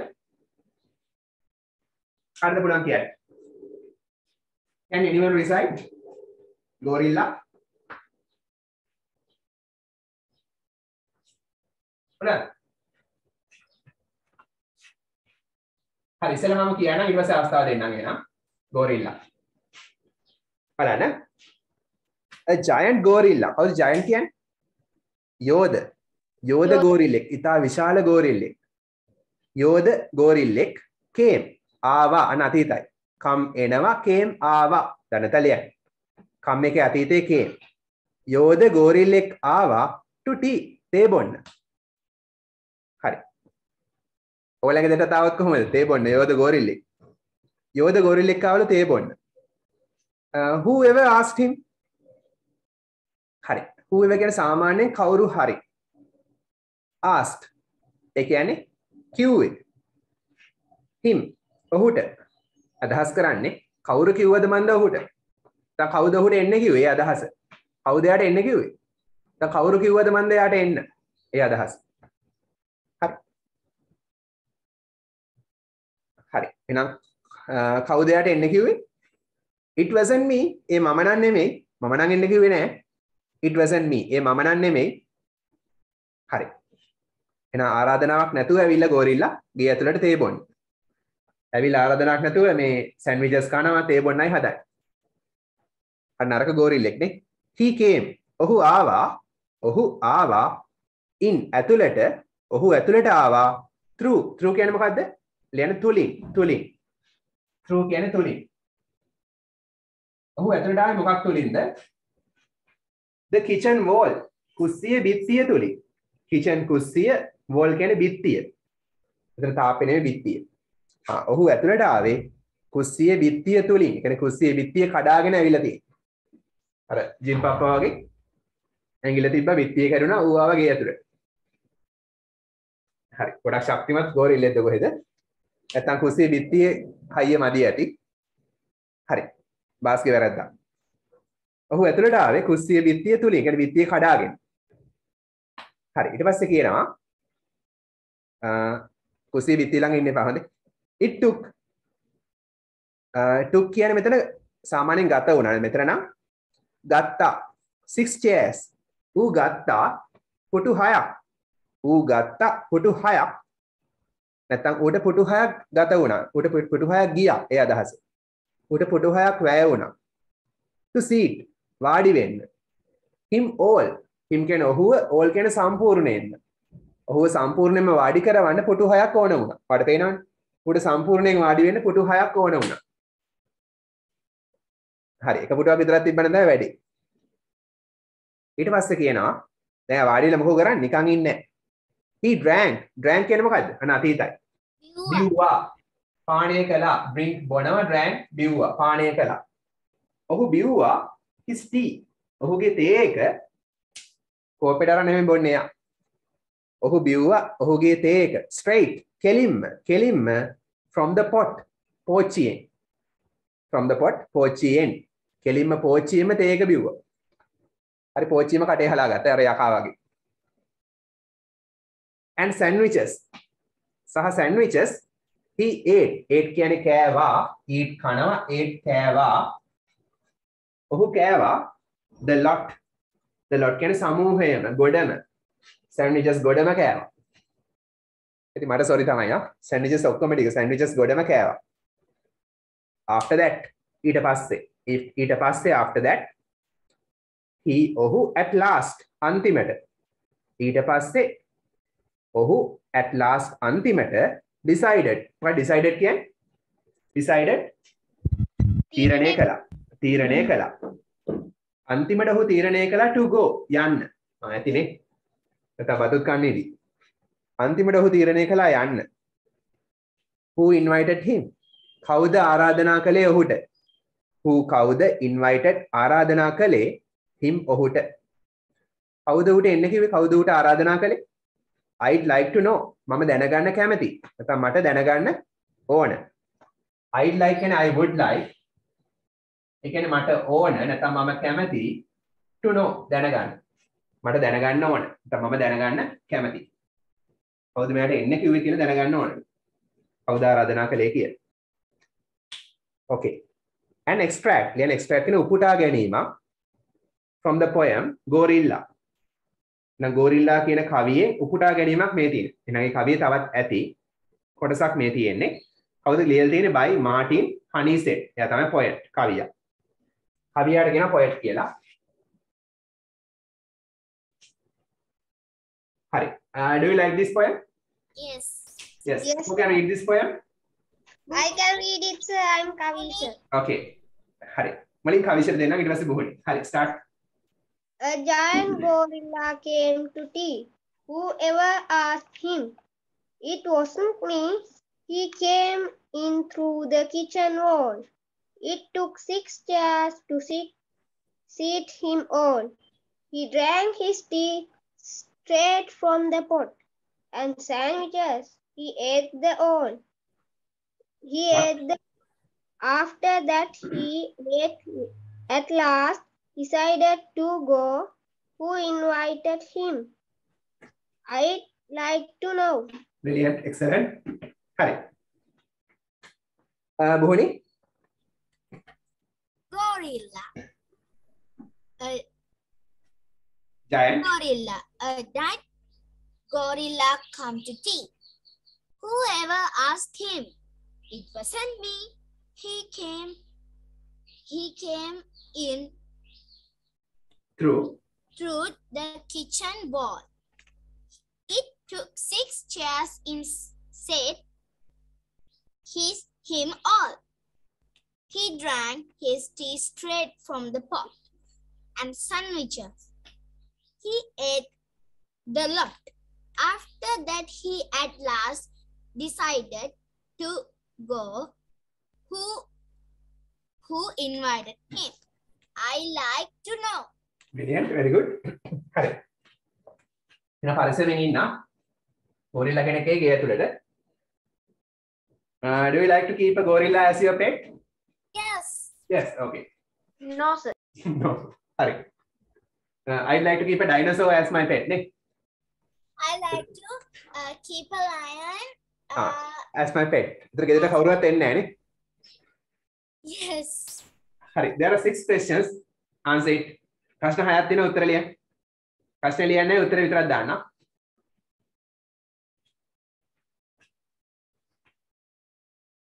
ගෙදර ලයිට් බිලවත් එන්නේ නැහැ එතකොට.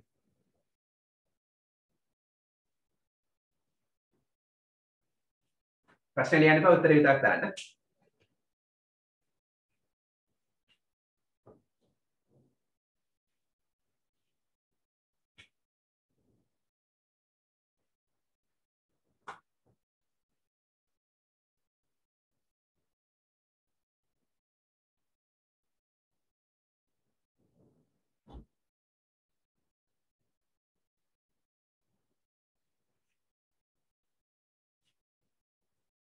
If you have finished writing, raise your hands.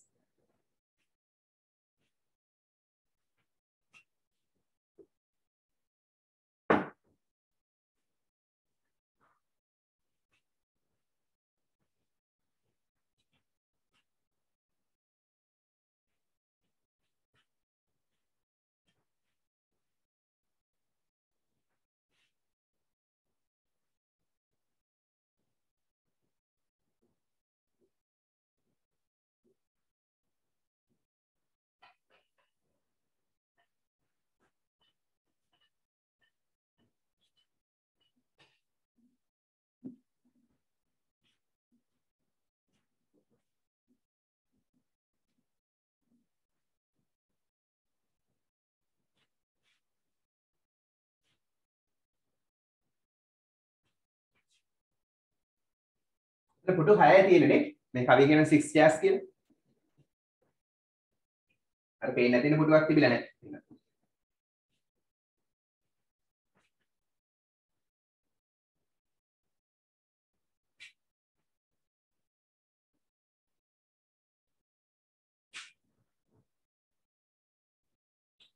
ඉවර කටියද sir?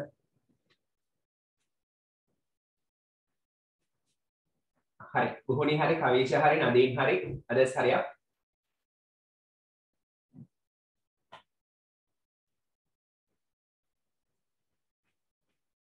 There's a question. Is it good to keep these animals like gorilla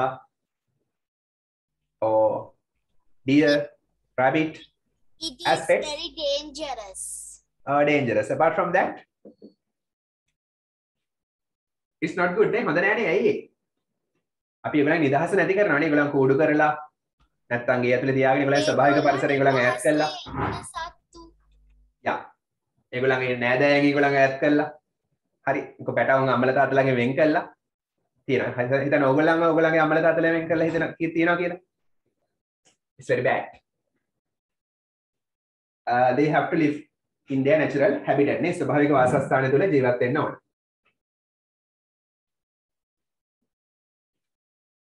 Not in cages නේ කූඩු වල නෙමෙයි.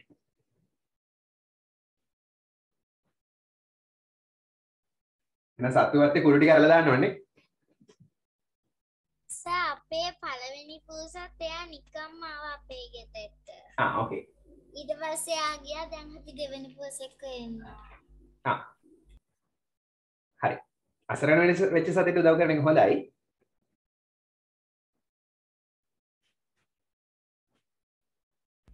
Our first cat, we did not invite to the cat. Okay. හරි දැන් ගොඩක් කට්ටිය ඉවරයිනේ. Very good. මාෂ් හරි සයුල් හරි ජනද හරි.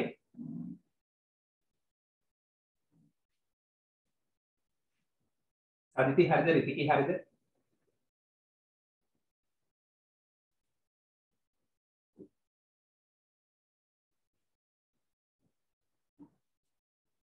හරි බලමු එහෙනම්. පිටු 109 බලන්න. Write answers. උත්තර ලියන්න to these questions. මේ ප්‍රශ්න වලට in full sentences. අන්න සම්පූර්ණ වාක්‍ය වලින් උත්තර ලියන්න තියෙන මේ ප්‍රශ්න වලට. First one. Who is the animal? කවුද සතා? Mention. සඳහන් කර ඇති in the poem. කවියේ සඳහන් කර ඇති සතා කවුද? Gorilla. ඔව් ගෝරිල්ලා කියලා විතරක් නවතින්න එපා. ලියන්න. Gorilla. Giant gorilla. A giant gorilla. Yeah. Is වෙනවා. Gorilla වෙනවා. ප්‍රශ්නෙම ගන්න. Gorilla is the animal mentioned in the poem. ප්‍රශ්නෙම ලියන්න. Who වෙනකොට gorilla කියලා දාලා ප්‍රශ්නෙම ලියනවා. Gorilla වෙනවා. මොකද full answer එක ලියන්න කියලා කියන්නේ. නිසා full answer එක ලියන්න. Gorilla is the animal. Gorilla වෙනවා සතා. Mention සඳහන් කර ඇති. Mention සඳහන් කර ඇති in the poem කවියේ. එහෙනම් කවියේ සඳහන් කර ඇති සතා වන්නේ gorilla. හරි. අඩපාඩු හදාගන්න හරිනම් හරිදාගන්න. Number 2.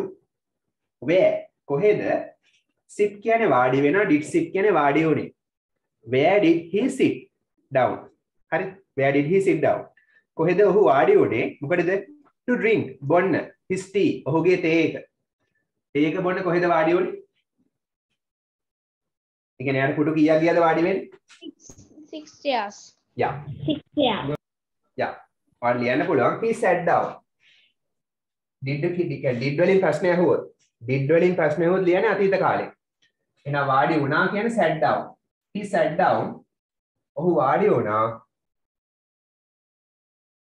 on 6 chairs. පුටු 6ක් මත. on කියන්නේ මත උඩ. ඌ වාඩිලා පුටු 6ක් මත. එතන නවත්තන්න පුළුවන්. එහෙම නැත්නම් මොකටද වාඩි වෙන්නේ? To drink බොන්න his tea ඔහුගේ තේ එක බොන්න. I took 6 chairs කියලා කියන්න පුළුවන්. He sat down on 6 chairs to drink his tea. තේ එක බොන්න පුටු 6ක් උඩ වාඩි වුණා.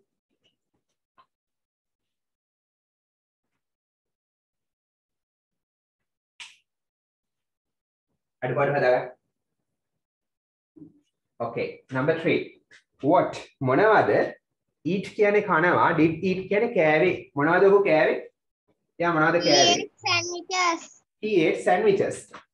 එයා කෑවේ sandwiches. Eat එකේ අතීතයේ ate. ඉඩලින් ඇහුවොත් අතීත කාලේ ලියන්න. ඔහු කෑවා sandwiches.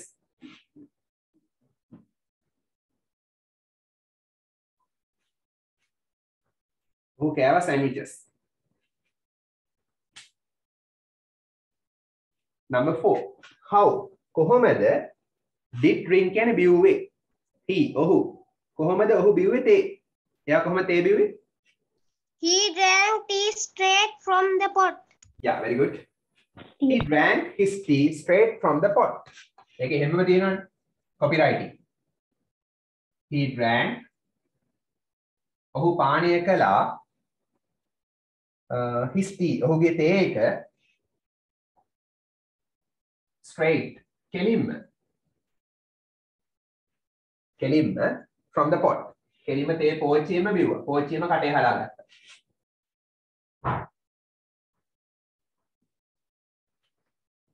ඔබලා එහෙම බොන්නේ නැහනේ. හරි. I'm not a gorilla. Yeah. He drank his tea straight from the pot. Number 5. එන කෙලින්ම පෝච්චියෙම තේ එක බිව්වා. Number 5. Did invite ආරාධනා කළාද? Did the speaker invite? මේ කතිකයා ආරාධනා කළාද? ස්පීකර් කියන්නේ කතිකයා. මේ කවිය ලියන නැත්නම් මේ කවිය කියන කෙනා ආරාධනා කළාද ගෝරිල්ලාට තේ සඳහා? තේ බොන ආරාධනා කළාද? No, he didn't invite the gorilla for tea. Yeah, very good. No, he did not invite the gorilla for tea. Very good, excellent. No, නැහැ. He did not invite. දැකන්න. Invite ආරාධනා කරනවා, did not invite ආරාධනා කළේ නැහැ.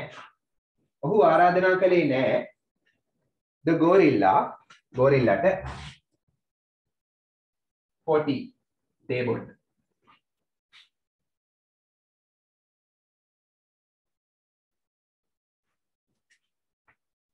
Last one. Find the rhyming words. එක වගේ සද්ද එන වචන අවසාන හඬ එක වගේ වෙන වචන rhyming words හොයන්නලු in the poem කවියේ rhyming words හොයන්න find කියන්නේ සොයන්න මොනවාද Potlot. very good rhyming words ගොඩක් වෙලාවට තියෙන්නේ පේලි වල අග බලන්න එක වගේ සද්ද එන වචන teamy All. මුලින්ම teamy rhyme වෙනවා ඔන්න එකක් all rhyme වෙනවා පේලි වල අග බලාගෙන යන්න all pot lot hot අවසාන හඬවල් සමානයි එහෙනම් right එතන all සද්ද සමානයි අවසාන සද්දේ සමාන වෙන්න ඕන මුල සද්ද නෙමෙයි pot lot teamy all අන්තිම එක go no hey oh go no hey අන්තිමට oh එනවා go no තව තියෙනවද 8 last හරි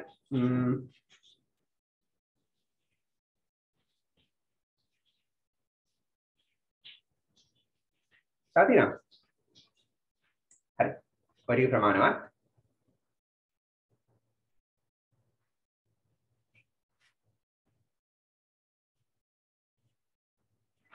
okay now take out your spoken English books. Spoken English පද ගන්න. Do you like spoken English? Yes, it's very yes, sir. Yes.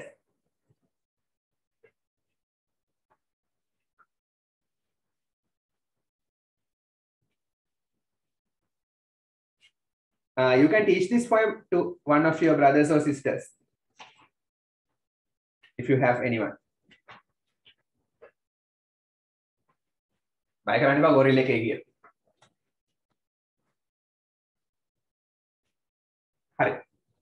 Write the topic. To be very honest. ඒ කියන්නේ මොකක්ද? මේක නිතරම භාවිතා කරන්න පුළුවන් phrase එකක්. අර අපි කියන්නේ අවංකවම කියනවා නම් කියලා. H එකෙන් සද්දයක් නැහැ. H එක silent. honest නෙමෙයි honest. අවංකවම කියනවා නම්. දැන් හොඳටම අවංක වෙනවා නම්.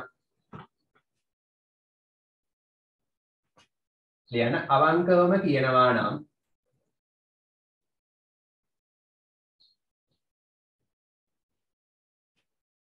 දැන් හොඳටම අවංක වෙනවා නම්.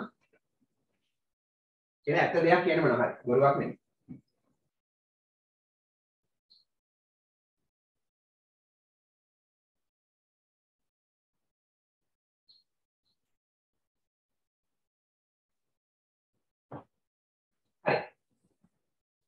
පළවෙනි උදාහරණය. ටීචර් ඔයාලට කියනවා හරි dear son dear daughter අවංකවම කියනවා නම් ඔයා දක්ෂ ශිෂ්‍යයෙක් වෙනවා.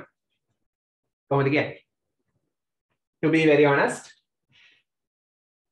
To be very honest.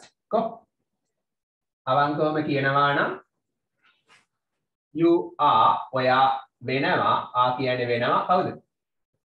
දක්ෂ ශිෂ්‍යයෙක් නම් what horse the?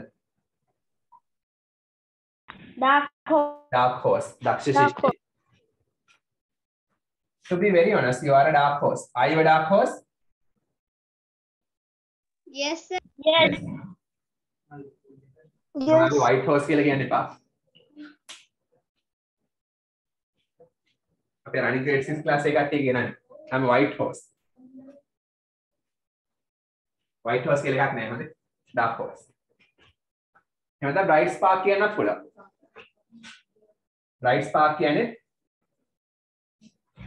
bright කියන්නේ කොහොමද දක්ෂනේ? දක්ෂ ශිෂ්‍යයෙක් bright spark. Are you a bright spark?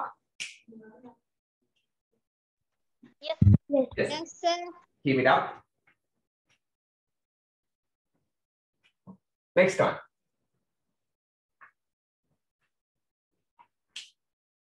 අවංකවම කියනවා නම් මගේ පුංචි මල්ලි chocolate teapot එකක්. කොහොමද කියන්නේ? To be very honest. To be very honest, my brother is a chocolate teapot. Yeah, my little brother. මගේ පුංචි මල්ලි is වෙනවා a chocolate teapot. ඒ කියන්නේ කවුද?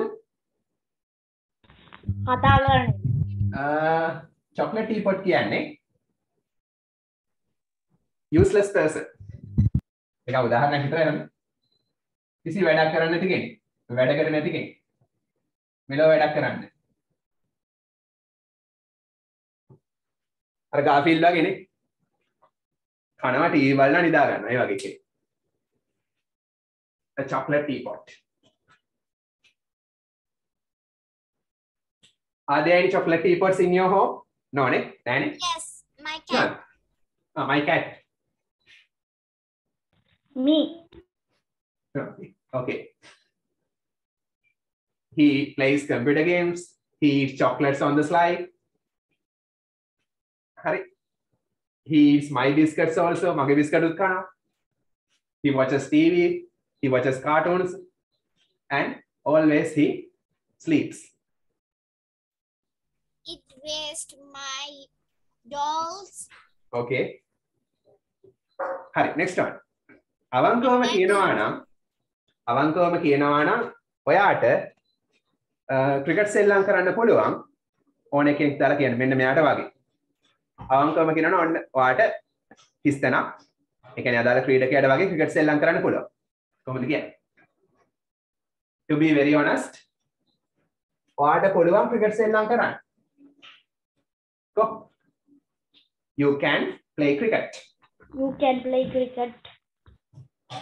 To be very honest අවංකවම කියනවා නම් ඔයාට පුළුවන් you can සෙල්ලම් කරන්න you can play ඔයාට සෙල්ලම් කරන්න පුළුවන් cricket like කවුරු වගේ One in those.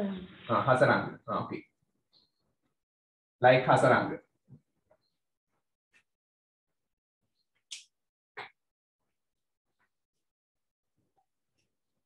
Like Virat Kohli.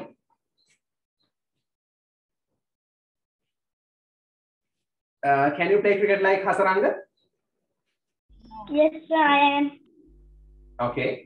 I can't. Break a leg. Good luck. Break a leg. Good luck. Good luck. Super. Hari. Have you got examples using to be very honest? Avankawama කියනවා නම්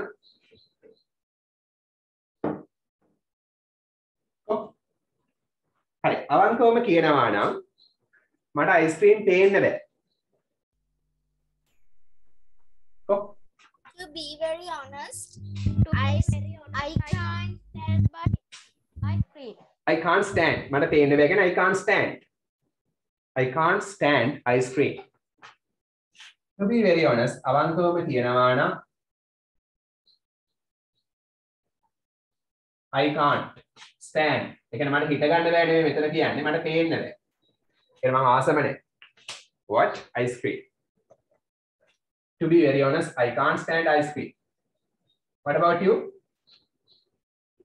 මට පේන්න බෑ නේ ice cream. I can stand in ice cream. Are you a connoisseur of ice cream? Yes. Yes. Yes, sir. This is junk food නේ. junk food නේ. ඒක කන්න එපා ලෙඩ වෙනවා. I can't stand an ice cream. හරි.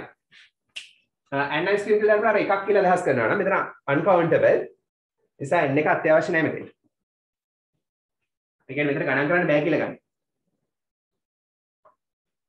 ඒ කියන්නේ අර කප් එකක්වත් අර කෝන් එකක්වත් නෙමෙයි. අයිස් පළං එහෙම නෙමෙයි. අර අයිස් ක්‍රීම් කියලා තියෙන්නේ ලොකුවට. හරි. අපි සීනි ගම සීනි uncountable ඒ වගේ අයිස් ක්‍රීම් උත් uncountable විදිහට ගන්න මෙතන. ඒ නිසා n අවශ්‍ය නැහැ මෙතන. ඔන්න n ice cream කියන්න පුළුවන්. ඒකට අදහස් කරන්නේ එක ice cream එකක්. කප් එකක්, කෝන් එකක් එහෙම. හරි. Next one. Sir, can I give examples? Yeah. To be very honest, I can play football. Very good. Like Ronaldo? Yes, sir. Yes. අවංකවම කියනවා නම් මම ඇත්තෙන්ම කැමති ඔයා සින්දු කියන විදිහට. එහෙම වර කියනද යාළුවෝ? To be very honest, I really like අවංකවම කියනවා නම් මම ඇත්තෙන්ම කැමති. මම I ඇත්තෙන්ම really කැමති ආසයි like. මම ඇත්තෙන්ම ආසයි really ඇත්තෙන්ම විදිහට කියන්නේ කොහොම විදිහ? The way. way කියන්නේ විදිහ. ඔයා ගායනා කරන විදිහ. The way you sing. ඔබ ගායනා කරන විදිහට. අවංකවම කියනවා නම් මම ඇත්තටම ආසයි ඔයා ගායනා කරන විදිහට. examples දුන්න නැති අය කියන්නේ. ප්‍රතිකි example එකක්. දුන්න නැති අය කතා කරන සයුල් කිව්වද? Think of examples. Nadine දුන්නද? To be very honest, I can draw beautiful pictures. Very good. Like Leonardo da Vinci. හරි. මේ H එක සද්ද කරන්න එපා. honest. H එක සද්ද කරන්නේ නැහැ. H එක නෑ කියලා හිතන්න. honest. හරි. Can I give some examples? Yeah. To be very honest, I can make very beautiful dresses. Very good. Brilliant. හරි. අවංකවම කියනවා නම් මගේ යාළුවා හැමතිස්සෙම මගේ වැඩවලට ඇඟිලි ගහනවා. එයාගේ පාඩුවේ ඉන්නේ. ඔව් දැන් මම ඉරිකැලක් ගහනවා. ඉරිකැලෙන් අදහස් කරන්නේ to be very honest. අර වේජීය ප්‍රකාශනය. හරි. x දානවා අංකයක් වෙනකොට. එහෙම වගේ මේක වෙනකොට ඉරිකැල ගහනවා.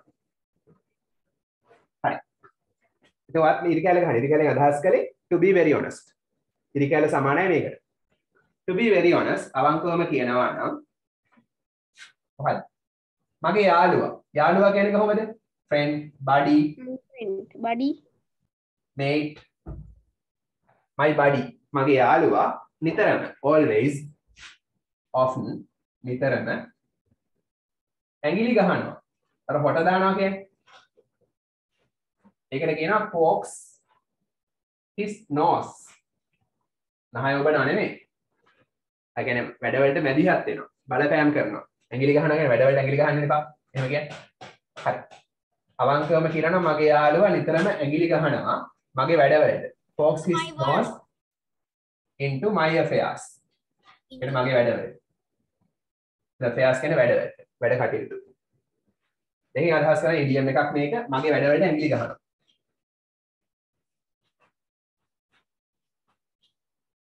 ගැන මැදිහත් වෙනවා. හරි. අවංකවම කියනවා නම් නිතරම මගේ යාළුවා මගේ වැඩවලට ඇඟිලි ගහනවා. He is a මොන appleද? He is a bad apple. Bad apple කියන්නේ naughty boy හරි naughty girl හරි නේ නරක ළමයි. He is a bad apple. ඔහු නරක ළමයි. Are there any bad apples in your class? Yes, sir. Yes.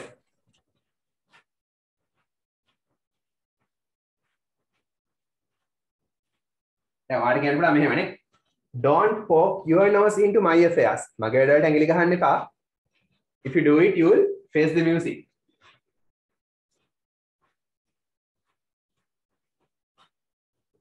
හරි. අවංකවම කියනවා නම් මම කවදාවත් සත්තු මරන්නේ නැහැ. කොහොමද කියන්නේ? To be very honest, මම කවදාවත් මරන්නේ නැහැ සත්තුන්ව. I am not kill animals. Yeah. To be very honest, අවංකවම කියනවා නම් මම I මරනවා නම් kill කවදාවත් නැහැ කියන never. ඒ කියන්නේ කවදාවත් මරන්නේ නැහැ. never කියන්නේ කවදාවත් නැහැ. kill කියන්නේ මරනවා. ගලපලා ගත්තාම කවදාවත් මරන්නේ නැහැ. කවද? animal සත්තුන්ව.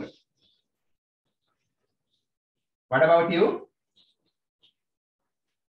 What about you? I never kill Oh, anyone. very good. Hari, පන්සිල් රකින්නනේ? පන්සිල් රකින්නනේ? Hari. I never kill animals, even mosquitoes. Mosquitoes animal, na? Never kill animals. If you kill animals, what will happen to you?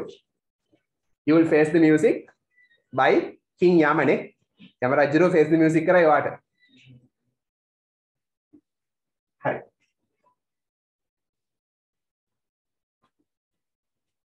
Next one. අවංකවම කියනවා නම් මම අසනීපෙන් හිටියේ ගිය සතියේ. පුළුවන්ද කියන්න? අවංකවම කියනවා නම් මම අසනීපෙන් හිටියේ ගිය සතියේ. ඔව්.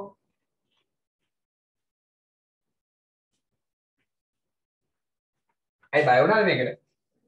සතු මරන්නේ නැහැ හරි. හරි, to be very honest අවංකවම කියනවා නම් ඔව් මම I හිටියා was අසනීපේ under the weather. ඒ කියන්නේ කාලගුණයට නෙමෙයි අසනීපේ. මම අසනීපෙන් හිටියේ. I was off color. I was sick. I was ill. I was under the weather. මම අසනීපෙන් හිටියේ ගිය සතියේ නම් last week.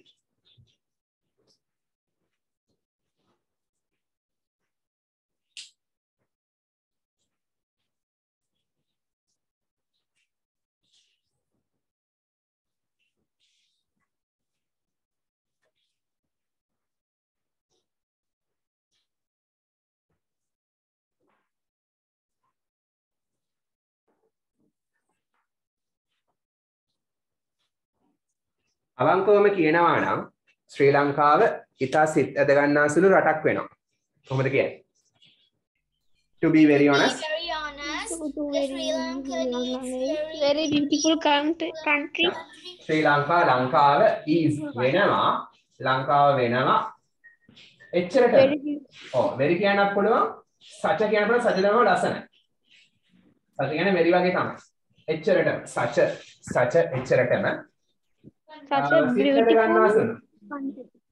අලුත් වචනයක් කියලා දෙන spell binding. Spell binding කියන්නේ සිත් ඇද ගන්නා සුළු හිත ඇදී යන.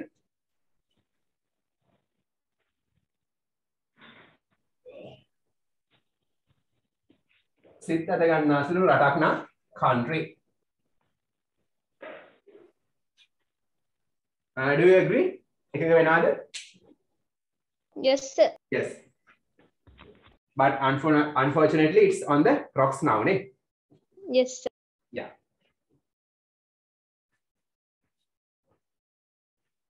නමුත් ඒක මේ දවස්වල වම් කරොත්. Okay, last one. අන්තිම එක. අවංකවම කියනවා නම් මට හොඳටම බඩගිනි දැන්. So, කොහොමද කියන්නේ? Very honest. To be very honest. I'm really hungry කියන්න පුළුවන්. I'm very hungry කියන්න පුළුවන්. මම අලුත් වචනයක් කියන්නම් බඩගිනි කියන්නේ ගොඩක් බඩගිනි නම් I'm ravenous. Ravenous කියන්නේ ගොඩක් බඩගිනි. ඒක starving. Starving කියන්නේ ගොඩක් බඩගිනි. දැන් බඩගිනි වුණාම කියන්නේ I'm ravenous. එංගලන්ත කට්ටිය කියන I can eat a horse කියලා. එන අශ්වයෙක් කනවා නෙමෙයි. අර යකෙක් කන බඩගිනි කියන්නේ. I can eat a horse. අශ්වයෙක් කන්නේ.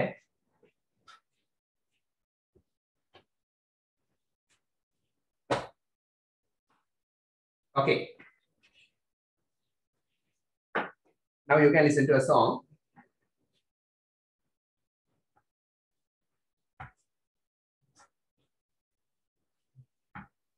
Keep hitting the books, keep studying. අද පාඩම අදම බලා ගන්න.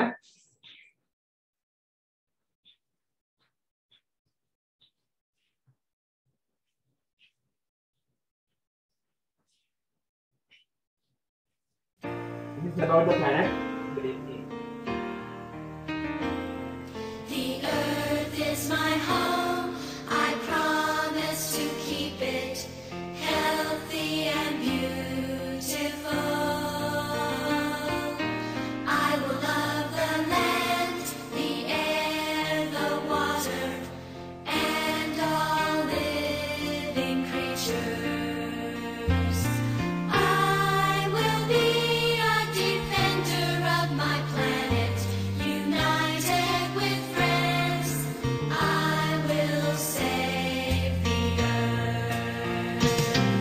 United with friends, I promise to keep it. United with friends, I will love the land. United with friends, I'll be a defender. I will save the earth. The earth is my home. I promise to keep it healthy and beautiful. I will love the land, the air, the water, and all living creatures. I will be a defender of my planet, united with friends. I will save the earth. I will save the